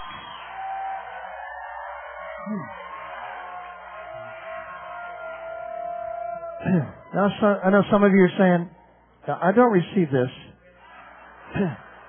I'm a New Testament Christian. That's Old Testament. I model my life after Jesus. Lamb of God. Lion of the tribe of Judah, the Lamb of God. Mighty warrior, Lamb of God. Lover of my soul. Really, let's just read about this Lamb of God. Turn to John just for a moment. I won't hold you long. John chapter 10, verse 10 through 15. I think God is emerging a group of intercessors and prophets that really are peaceful, loving people. I mean, deep in our hearts, we really don't want to hurt anybody. We just want to love God. We want to soak in His presence. We want to wait on Him. But we're also a people that when we are attacked or our family in the church of God is attacked.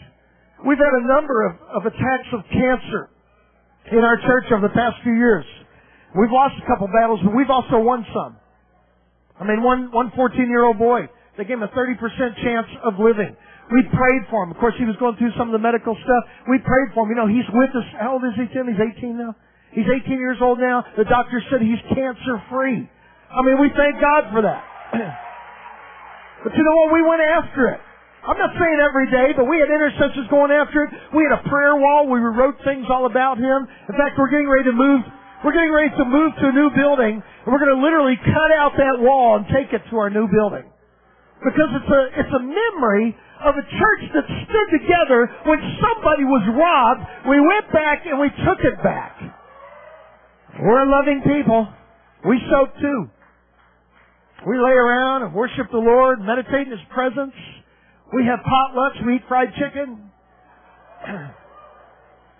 But something about Metro Church South, if you touch the right button, the roar of a lion, the roar of a warrior comes out. And Jesus exemplifies this. Look at John chapter 10. Verse 10, it says, "The thief does not come except to steal, to kill, and destroy. But I have come that they may have life and they may have it more abundantly." Now, Jesus clarifies it here in verse 11. He says, "I'm the good shepherd.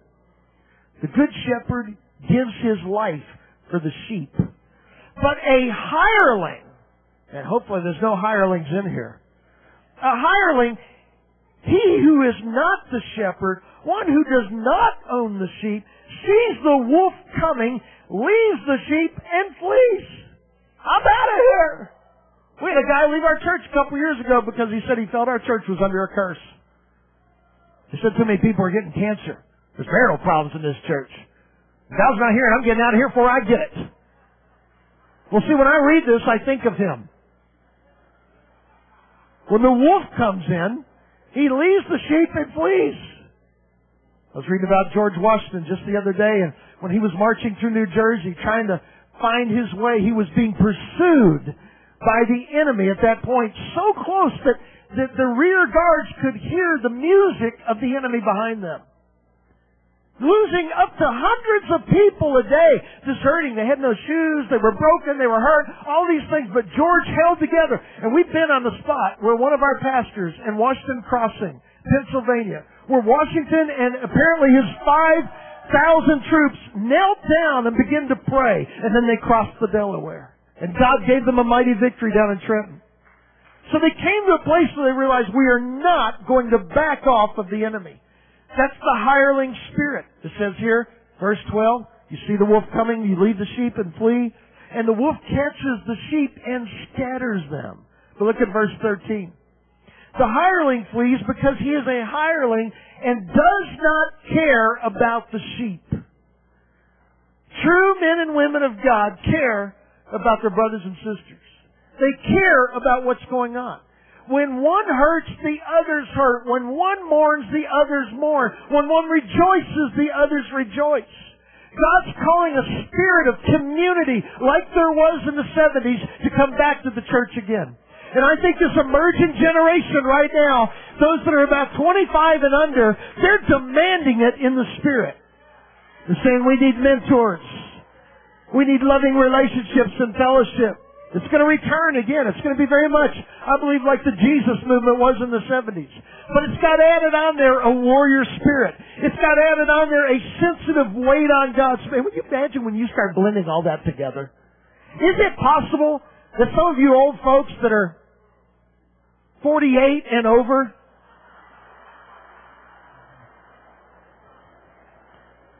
that God may have combined together all of the stuff of the past 3 or 4 decades and compressed it into your very spirit, that you might be one that walks in such a way as a gentle lamb, but is aroused to be a mighty warrior? I think so. Jesus in verse 14 says this, I am the good shepherd. He really is the example. And I know my sheep. And you're there like, that's right, Jesus. He's the shepherd. That's what I said. The loving shepherd. That's right. He says, and I know my sheep and am known by my own. Verse 15. And as the Father knows me, even so I know the Father. And I lay down my life for the sheep.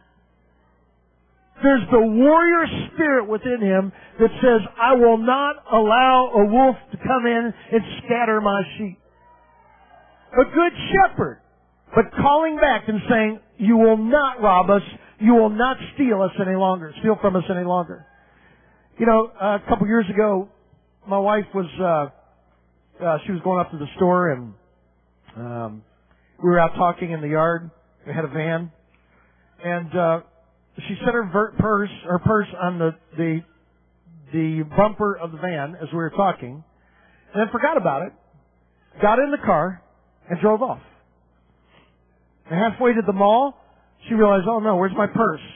And she started reflecting back in her mind, remembered, I set it on the bumper. And so she quickly stopped and began to backtrack, and we couldn't find it. I mean, it was nowhere around, and so later on, she was panicking. There was money in there. Of course, all the credit cards and things like that people can, you know, and worst of all, all of her makeup was in there. Not serious stuff, I'll tell you. So our whole family, we fanned out.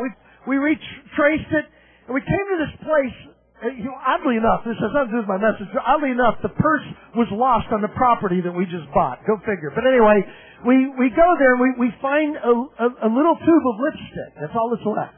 Everything else is gone. We thought, well, it's right here. Well, where's the purse? It's gone. Now again, normally when that happens, you'd say, it's gone. Call the credit card companies. We did that. We canceled it. All that, oh no. And she was really stressed because this purse, I forget the name of it, but it was one of these special purses that, you know, cost like a zillion dollars, but she only paid like 30 for it, you know. And so this was like, Steve, I've got to get that purse back. I said, okay. So we just started praying as a family. We said, Lord, we call forth that prodigal purse. We did. We even went to church on Sunday morning. I told the whole church, you know, it's one of the benefits of being a pastor. I said, you know what? My wife lost her purse the other day. I didn't tell the story. I didn't want to embarrass her. I said, lost the purse. So we called that purse back home. Church was right with it. Yeah. And they went after it safe. They covered the entire country, scanning for that purse. Come home! Come home! They're calling it home. They personified it. Purse, come home! In the name of Jesus. I gotta tell you, I didn't have a whole lot of faith for it. I thought, you know, I don't know. But I'll do it, you know, I'll pray in faith. And so days go by, 2 weeks go by, and the purse, my neighbor from next door walks over and says, hey, we came home today and this purse was at the front door of our house. It didn't make it all the way home. It was probably an embarrassed purse, but it just went to the house next door, and guess what? All the makeup was still in there.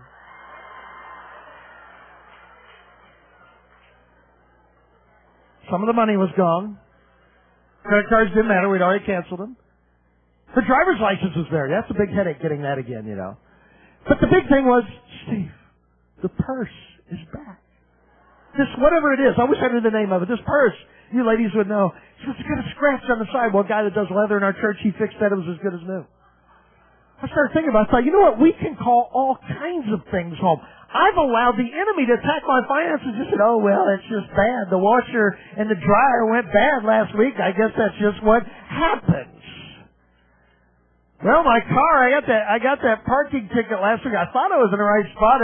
Well, I guess it just happens. And left and right, the enemy starts coming in. He's robbing our children. He's robbing our lives. He's coming in. And we're just like, well, I just want to love the Lord. I love Him. But the Holy Spirit's wanting to build within us that aggressive spirit that says, no, I'm going after it. You know, when I was in Canada, and this came to me a few weeks ago when I was living in Canada, my kids, they've always wanted a pet. And, you know, we weren't real excited about that, just because we know we'd end up taking care of it, you know. So, we We finally got him a bunny rabbit. We thought that was like the least problematic pet that you could get. We chose a very unique prophetic name, Bugs. Bugs got out of his bin one day, and he ran away. I gotta tell you, I wasn't real upset about it. I said, well, that must be the Lord's will, kids. I tried to put a really good spin on it. I said, Bugs was good. We loved him. He loved us. But people move on. And rabbits move on. But I remember my kids, my older kids, they were not that old at that. I mean, they were like, 10, maybe 11, 12. I got 4 children. And we were on our way to a meeting, a church meeting. It was actually a renewal meeting. And on the way there, my daughter in the back seat, they were just torn about this rabbit being gone, and I realized, oh man, I'm a terrible dad. I need to give a little more. I said, I know, he was a good rabbit. It was like I was doing a memorial service for the rabbit. And my daughter says, Dad, we need to ask God to bring the rabbit back home. I was kind of trapped. So I thought, I don't want the rabbit back home. If I ask God, He might bring the rabbit back home. And they insisted. Megan, my old star, she said, Dad, let's pray right now. Let's pray that Bugs will come home. Okay. So I prayed a prayer. And I got to admit, there was not an ounce of faith attached to it, but there was in the back seat. I just prayed a prayer. I said, Lord, wherever Bugs is, just pray, Lord, you'd protect him, keep him safe. And Lord, if it be your will,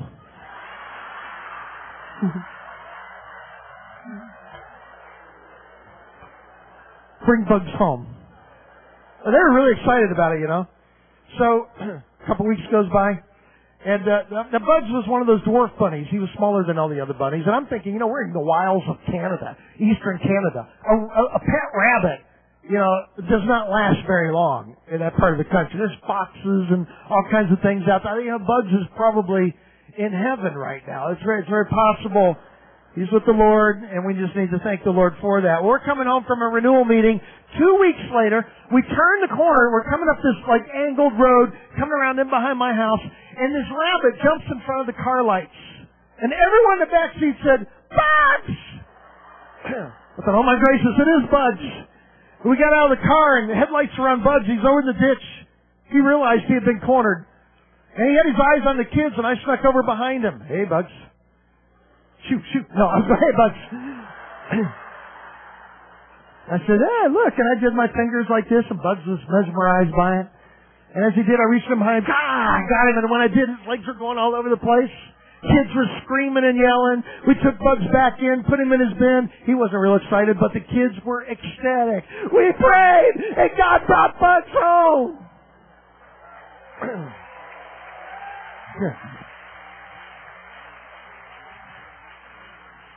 That's really important stuff, I want to tell you.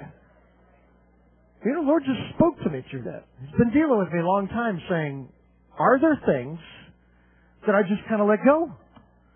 Are there things that I'm tolerant of or passive about that actually, yes, I'm a loving shepherd. Yes, I want to be a soaker in the presence of God. Yes, I want the Father's love. But maybe God's building into the church right now those intercessory, prophetic warriors that will not just sit and wait and soak, but understand there's a point where they are touched by something of the enemy's attacks against the church or their nation. And this time in Canada right now, it's not a time to just be tolerant or passive. Well, I'm watching it from the United States, where things were clearly stated and they were lies. And it's time for Canada in prayer to rise up and say, no more of this stuff. I lived here 10 years. And many times I was disturbed by the tolerance that was there. I said, Christians truly need to say, we are taking back our government for the Lord Jesus Christ.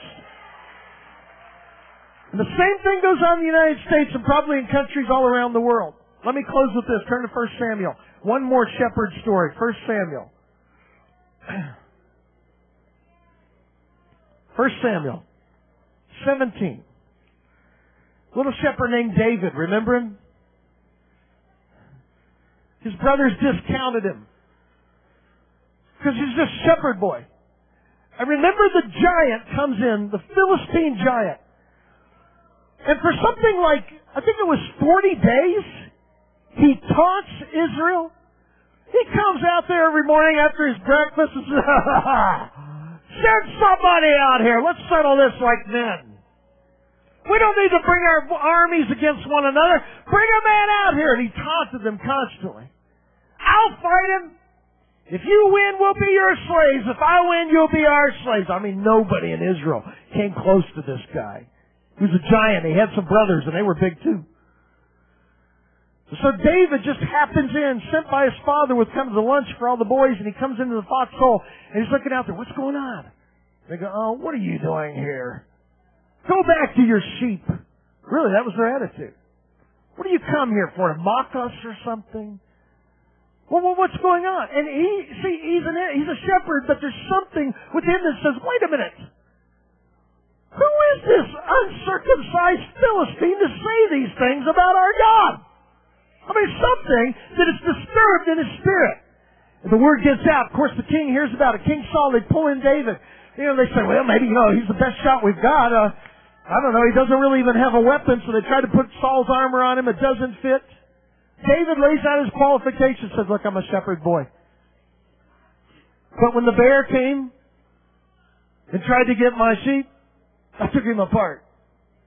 When the lion came and tried to take my sheep, I took him apart. Minutes later, and I love it, and you know what, I'm not even going to read it here, but what happens is he goes out there and Goliath sees him and begins to mock him like, what are you doing? You think I'm a dog? You're bringing little sticks out here? What are you doing? Is this your little boy that you send out here? And David, and this is really cool, he prophesies to his destiny in that moment. He says, you come to me with a sword, but I come to you in the name of the Lord. And this day I will cut off your head, and I will feed your body to the vultures. Can you imagine what that might have sounded like? That's a guy that's prophesying into his destiny. And then the Bible says he ran to Goliath. You know, it's not like he's strategizing, what's the best shot I can get? He's like, oh. Yeah, I mean, Goliath was like, this is ridiculous. He doesn't even have a weapon. But you know what he did? He got one of those stones out. He released that stone. It hit Goliath in the forehead. The Goliath tumbled down. The Bible doesn't say that he died. It might have just stunned him. But David didn't waste any time. This little shepherd boy, nah. Inside, he's just a little lamb. But maybe he's a lambo. And when he's touched in a certain way, something rose up within him. And he says, who are we to be taunted by this enemy? We are God's people, and we're going to stand up against it. And he did. So you know what he does? And I know this probably grosses some of you out, but he went up there, he took the enemy's sword and hacked the head off. It probably didn't come off easy. It was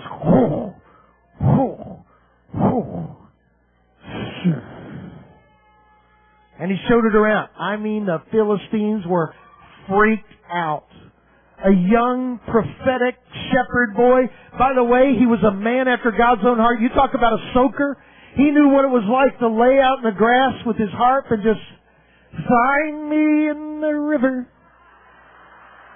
Find me there.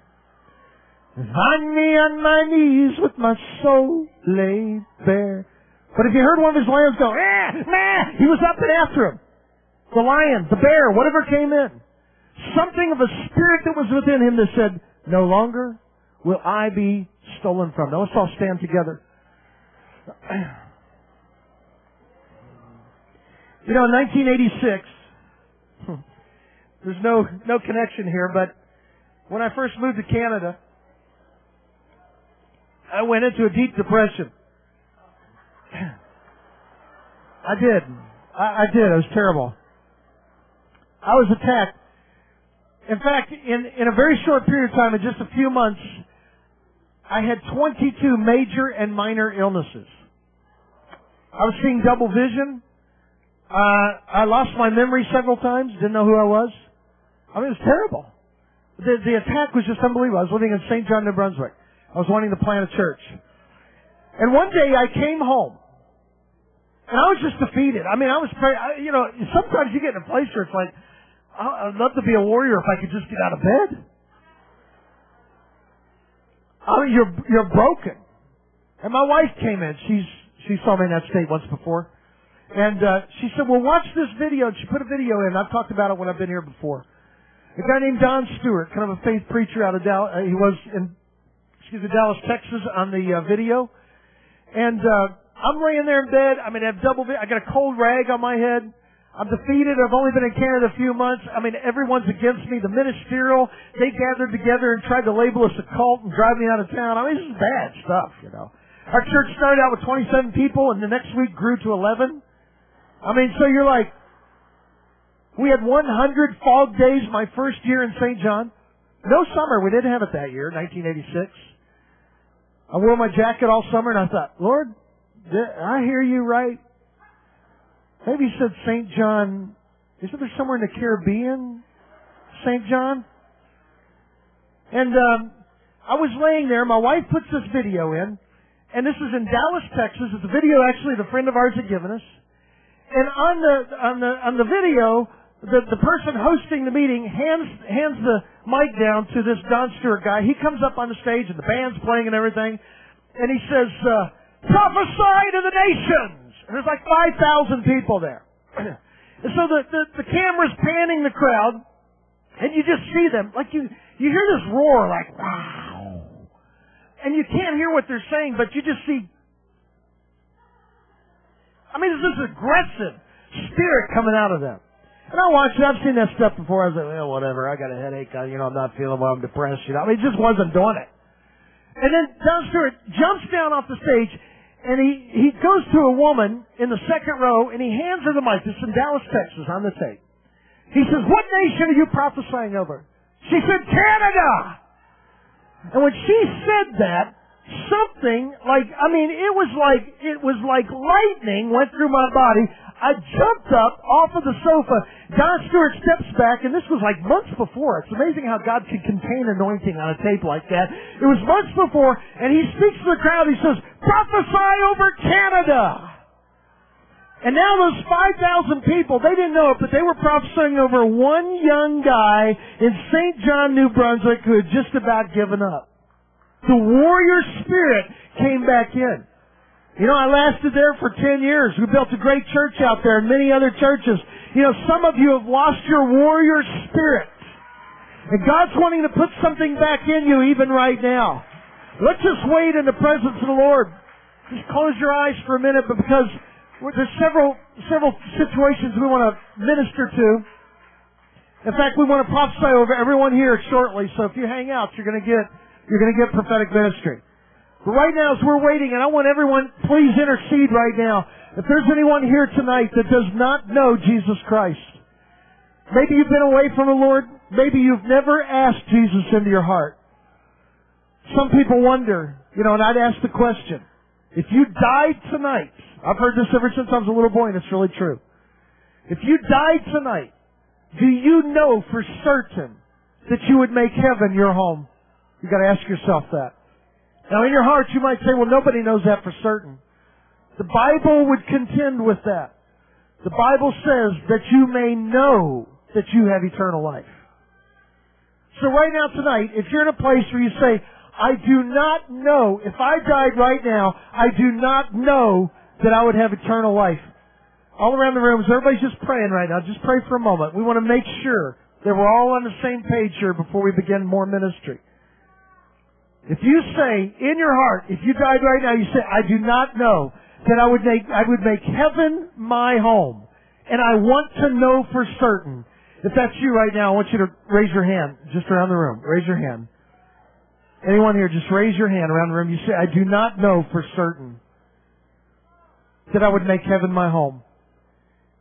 And I may not be able to see everyone here, so if there's someone raising their hand, just point them out. I want to make sure I don't miss them. There's a few back here. Okay, I want to ask you to do something. My intention is obviously not to embarrass you in any way, but we want to pray for you. And also, there's some literature we would like to give you. If you could make your way out of your seat right now, and everybody else, keep praying, because I think there's a few more. If you could just make your way up here to the front, Let's just welcome them up to the front. Those of you who raised your hand, just come on up here and stand in the front. Come on up. We want to pray for you. If you want to bring a friend up with you, that's okay too, but just make your way up to the front. If you are not for certain that tonight if you died or something happened to you, that you would make heaven your home, please keep on coming right now. Let's keep welcoming up here. Just clap your hands to the Lord. That's right. Come right over here. Right on the green line. You just come right over here. It's okay. There's more here. Keep coming. There's a few more here. We don't want to miss anybody.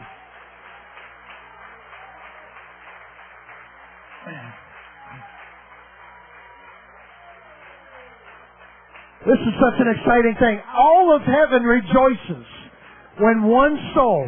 That's why I think in heaven there's constant rejoicing, because there's constantly new souls coming into the kingdom of God. Now we want to pray for you just for a minute, and then there's some counselors and helpers that are going to take you in a side room. They've got some literature to give you, and they'll pray for you. In fact, any needs you have, like if you need healing or you need a touch of God, they'll be glad to pray for you for that too. But before you leave, I want a chance to pray for you too. If everyone here would just stretch forth your hand to those that are up here in the front. Lord, we just thank you, Lord, what you're doing right now in their heart. I thank you, Lord, that this is the first time that they're rising up and saying, I'm going after God, and I'm going to take everything that God has for me. I bless them right now with the strength of the Lord to make firm and strong heart decisions to follow Jesus. In prayer, we build a fiery hedge around them right now, that they may be protected, and they're going to go all the way through to the other end to know Jesus Christ fully, that they may know His presence, they may know the Father's love that would be deep in their spirit. In Jesus' name, we thank you, Lord. Amen. Okay, they're going to lead you in prayer in the other room. If you just follow them, let's thank the Lord again for them. Bless you.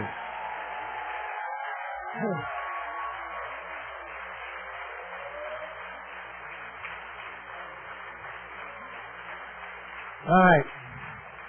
Now here's the second prayer. We're going to pray. We're going to do three things tonight. That was number one. Number two is we're going to pray for some other people. Number three, we're going to do the prophetic thing. We're going to minister over a lot of people here in a short period of time. But the second group I want to minister to right now is those of you, as I was talking, some of you, you know you've been robbed. Now I know some of you, it's even children that you haven't communicated with in a long time. Or teenagers that have obviously turned in a direction and you feel like that your hands are tied, that you can't really bring them back. I'm telling you, in prayer right now, like Abram, the gentle shepherd, will go after them and bring them back with all their goods. That can happen. If you've been robbed financially, we're going to go after it right now in prayer. If you've been robbed physically, we're going to go after it right now in prayer. Now, I believe there's so many people that fall in this category that I'm not going to ask you to come to the front. But I'd like you to raise your hand right now if that's you all around this room. I mean, you want to go after something. Keep your hand raised just for a minute. We probably have more hands raised than there are people to pray. So what I'm going to have you do is I'm going to have you gently lay your hands on someone near you that has their hand raised, even if you have your hand raised. You're going to pray for them. They're going to pray for you. Okay, so everyone make sure that someone's got a hand on everyone here who has a hand raised. Make sure. And if you do not have someone praying for you, kind of wave your hand a little bit, and someone nearby will lay a hand on you. Lay a hand on these people with their hands raised. Now here you go, Toronto. You are people that know how to soak in the Spirit of God. You've been soaking Him up for years. Go after the powers of darkness and bring back the things that have been stolen in the name of Jesus Christ. Go for it. Pray for it. Yes, Lord. Yes, Lord.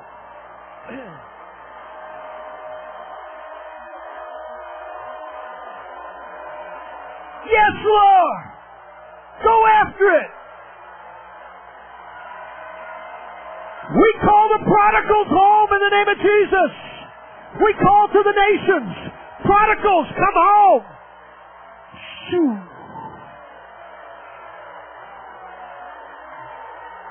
Go! Phew. Keep it up. You're doing fine. Keep it up. Go after it. Healing in the name of Jesus. Miracles. Miracles. We call from heaven the resources of heaven. Come, Lord. Shudarabaka. Shudarabaka. Yedeboshinama. Shoo. Shoo. Shoo. Kabababa. Shoo. That's right. Go for it. Go for it.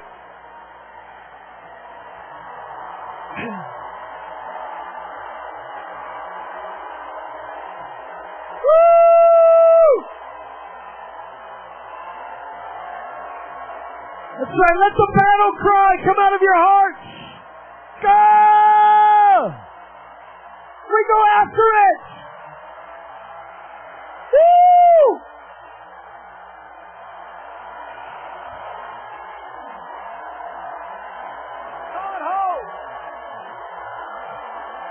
Come, Lord Jesus! Woo!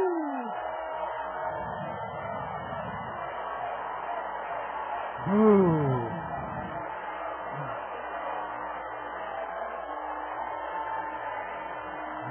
Yes, Lord. Woo! Ooh.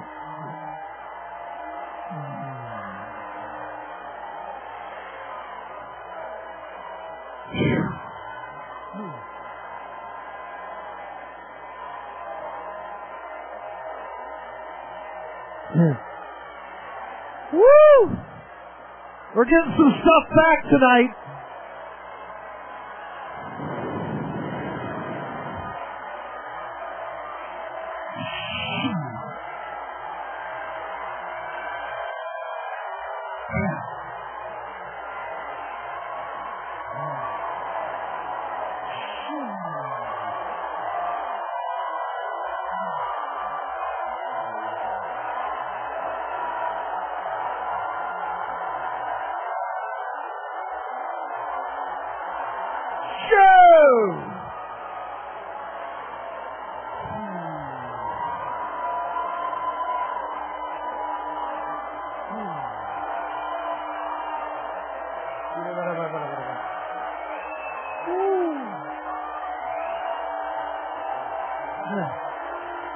Prophesy over the enemy.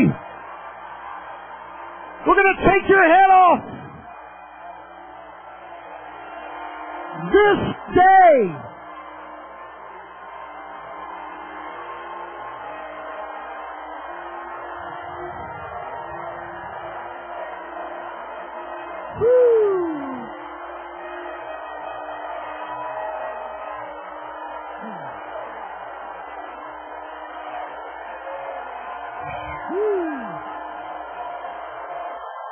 Yes, Lord.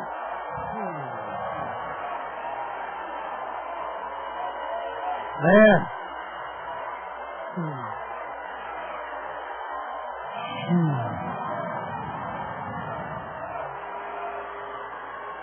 Yes. Now, and while you have your hand gently laid upon them, just ask for an impartation of a warrior spirit to come upon that person. Just all around you, just say, Lord, bring your warrior spirit upon them in the name of Jesus. We will not sit back any longer.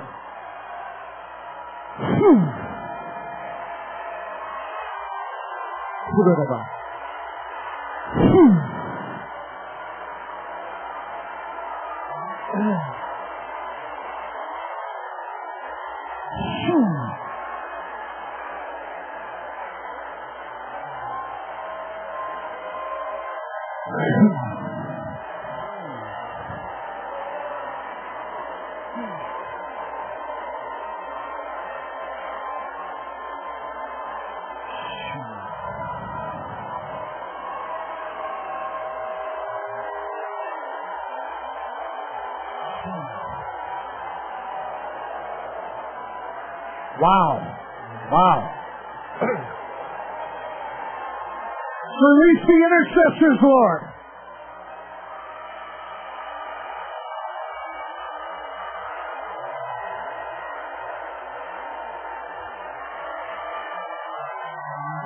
Return the roar of the lion to the church, Lord.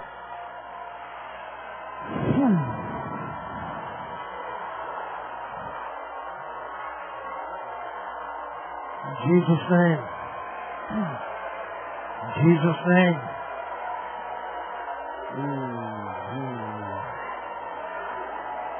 Jesus' name. Yes. Whoa, whoa.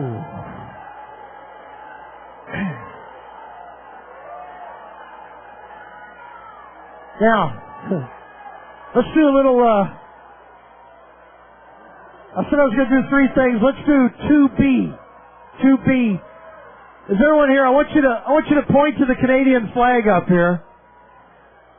And I want you to prophesy. You've been in the prophetic conference now for about 48 hours. I want you to prophesy over Canada. It doesn't matter what country you're from. This nation has hosted an incredible revival that has flowed like a river to the nations of the world. Yet this nation has not been changed culturally as a result of this revival. And I want to see that change. And I want you to prophesy over that flag right now. Right now, just let a roar go forth over Canada. Speak to this nation. Canada! Canada! Shoot! Shoot! Shoot!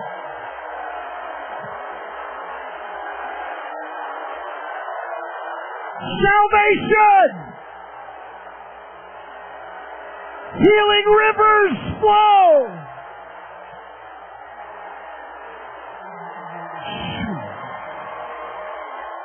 Woo!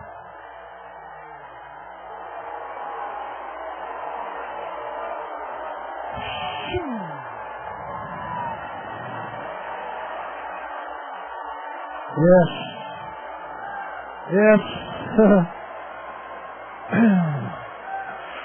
And its leaves were for the healing of the nations.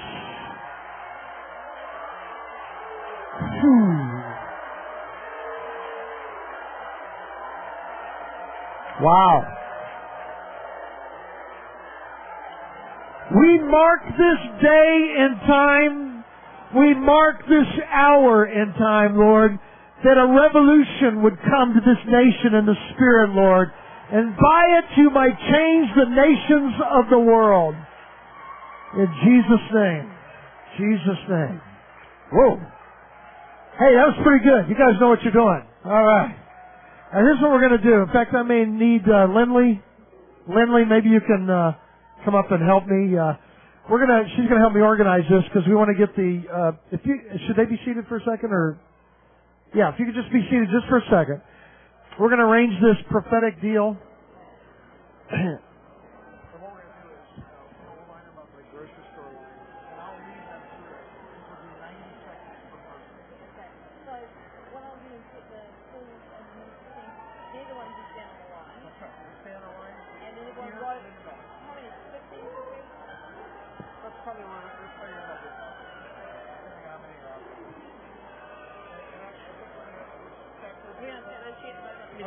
Okay, listen up. This is going to be an awesome time. So, the people under the flags on the fold-up chairs, I'm going to need you to stand up and stack those chairs up against the wall in stacks of, I think it's 20. Underneath the mezzanine, if you could pick up your belongings and take them to a safe place, stack your chairs also against the wall. If someone could open the divider, that would be great. Now, normally we get you guys to stand on the lines and then the ministry team come to you. Tonight, we're going to ask for the school and the people that are going to be prophesying and the ministry team to stand on the lines. and then you go and line up in front of them in lines like a checkout counter of about 10 to 15 people per person. Okay? So you don't need to move yet until we've got our team set up on the line. So you can just sit there and talk to your neighbour for a minute while we get ourselves organised. And when I say go, I want you to line up, find yourself a person. They're all highly anointed, okay, and are great prophets and prophetesses. So you just find yourself a person and line up in front of them, and then what is going to happen is we're going to direct you through it, okay? We're going to be 90 seconds each person. 90 seconds each person. Now, the school have been prophesying most of the day and most of the week, so they're already in the flow, so they won't take any cranking to get going, alright? So you don't need to fear being number one in the line because they're already in the flow of the Holy Spirit. Okay. School, could you stand up a minute? Could you, ones over there, just come hard up against the chairs until I get the ministry team to stand on the line. So everybody that's looking at me wondering what to do, just come and gather up in this chair area so we have space for our ministry team to stand on the lines. Thanks, Larry.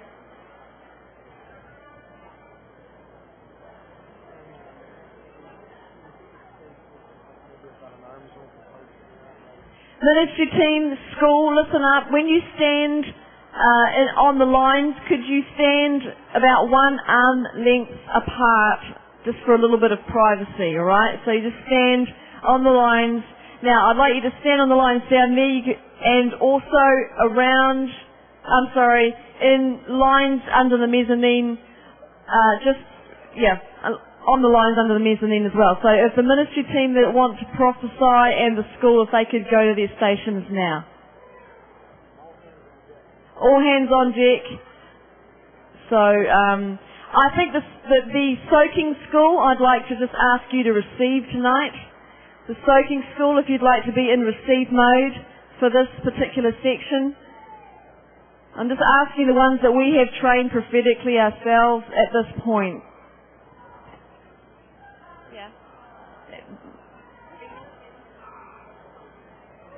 I'm sorry, I naturally assumed that my prophetic team would be prophesying tonight, so I release all my prophetic team to do that. I would really like you to do that. In fact, please do that.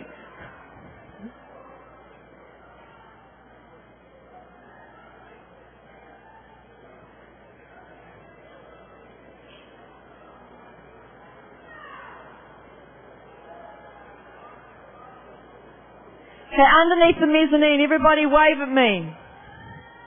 If you are not on the ministry team, then don't stand on the lines. If you could just clear that area and let my ministry team and the school just stand on the lines, and then you can line up in front of them. So just give them a bit of space to organise themselves. That would be fabulous.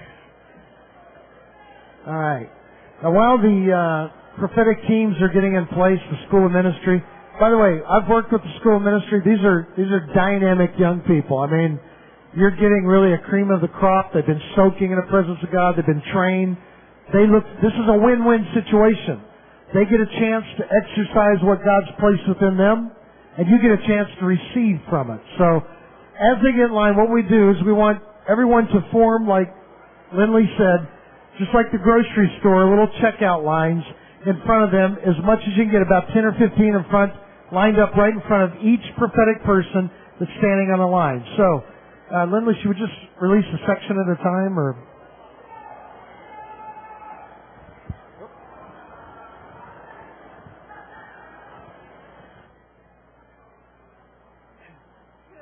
No. Yes. Okay. This left-hand section line up against, if these people here, if this section here could fill any gaps that are at the end of these lines but then go to the back, and obviously if these people here will go to the back, there's tons of people at the back. So, fill up these ones here first, and then if there's no spots left, or if the lines are too long, then go to the back. We're probably looking around 10 to 15 people per prophetic person, okay?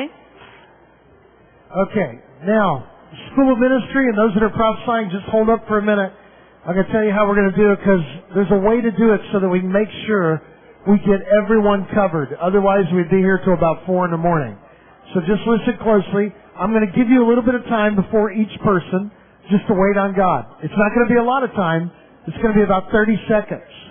And then we're going to start, and you're going to have 90 seconds. When I say begin, I want you to begin speaking over them, whether you have anything or not. Okay, so you begin speaking over them. We'll go 90 seconds. I'll give you a 15-second warning at the end, and you'll stop.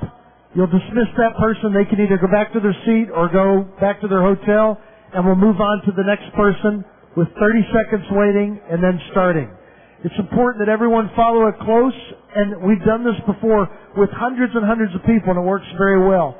90 seconds is a good quality of time to receive a word from God. So make sure all school ministry are all ready, and you follow the directions very close so we make sure that we prophesy over everybody in the room. And it won't take that long if we do it. Okay, can I ask a very important request of everybody at the conference? Can I ask that you only line up once?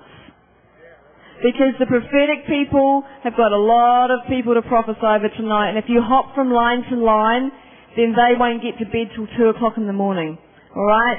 So please, be a person of integrity and only line up in one line and get one word.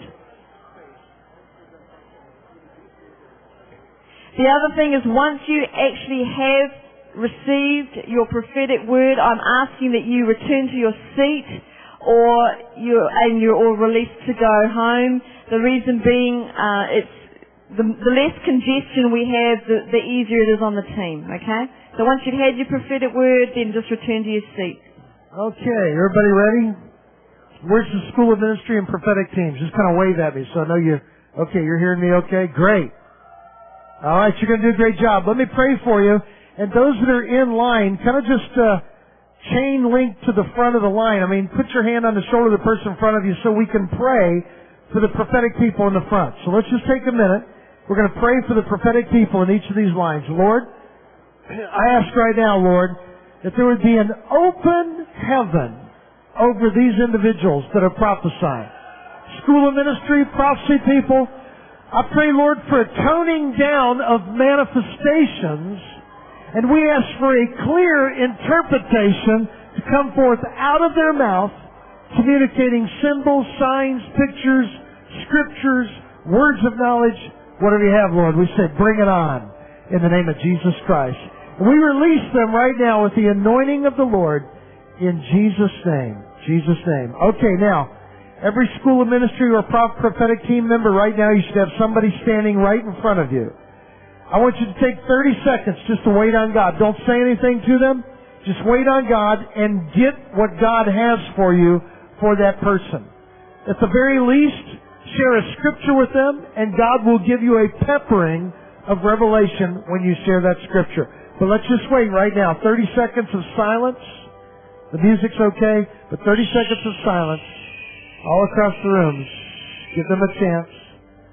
They're just going to wait on God. And we'll pick up our pace as we go through this, but this is the first one. So let's give them a moment. They're kind of collecting their spirit before God, waiting on Him.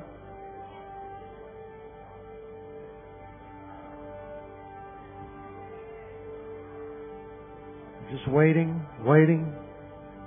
Oh, God's gonna release some great words here tonight. There's an atmosphere for it. He's here. We're believing in faith. We're moving in faith. In the name of Jesus. Okay. Everybody ready? We have 90 seconds on the clock. Your first ones are in front of you. 90 seconds on the clock. Remember, I'll give you a 15-second warning toward the end so you can wind it down. We'll quickly move on to the next person. 90 seconds on the clock. Ready? Begin.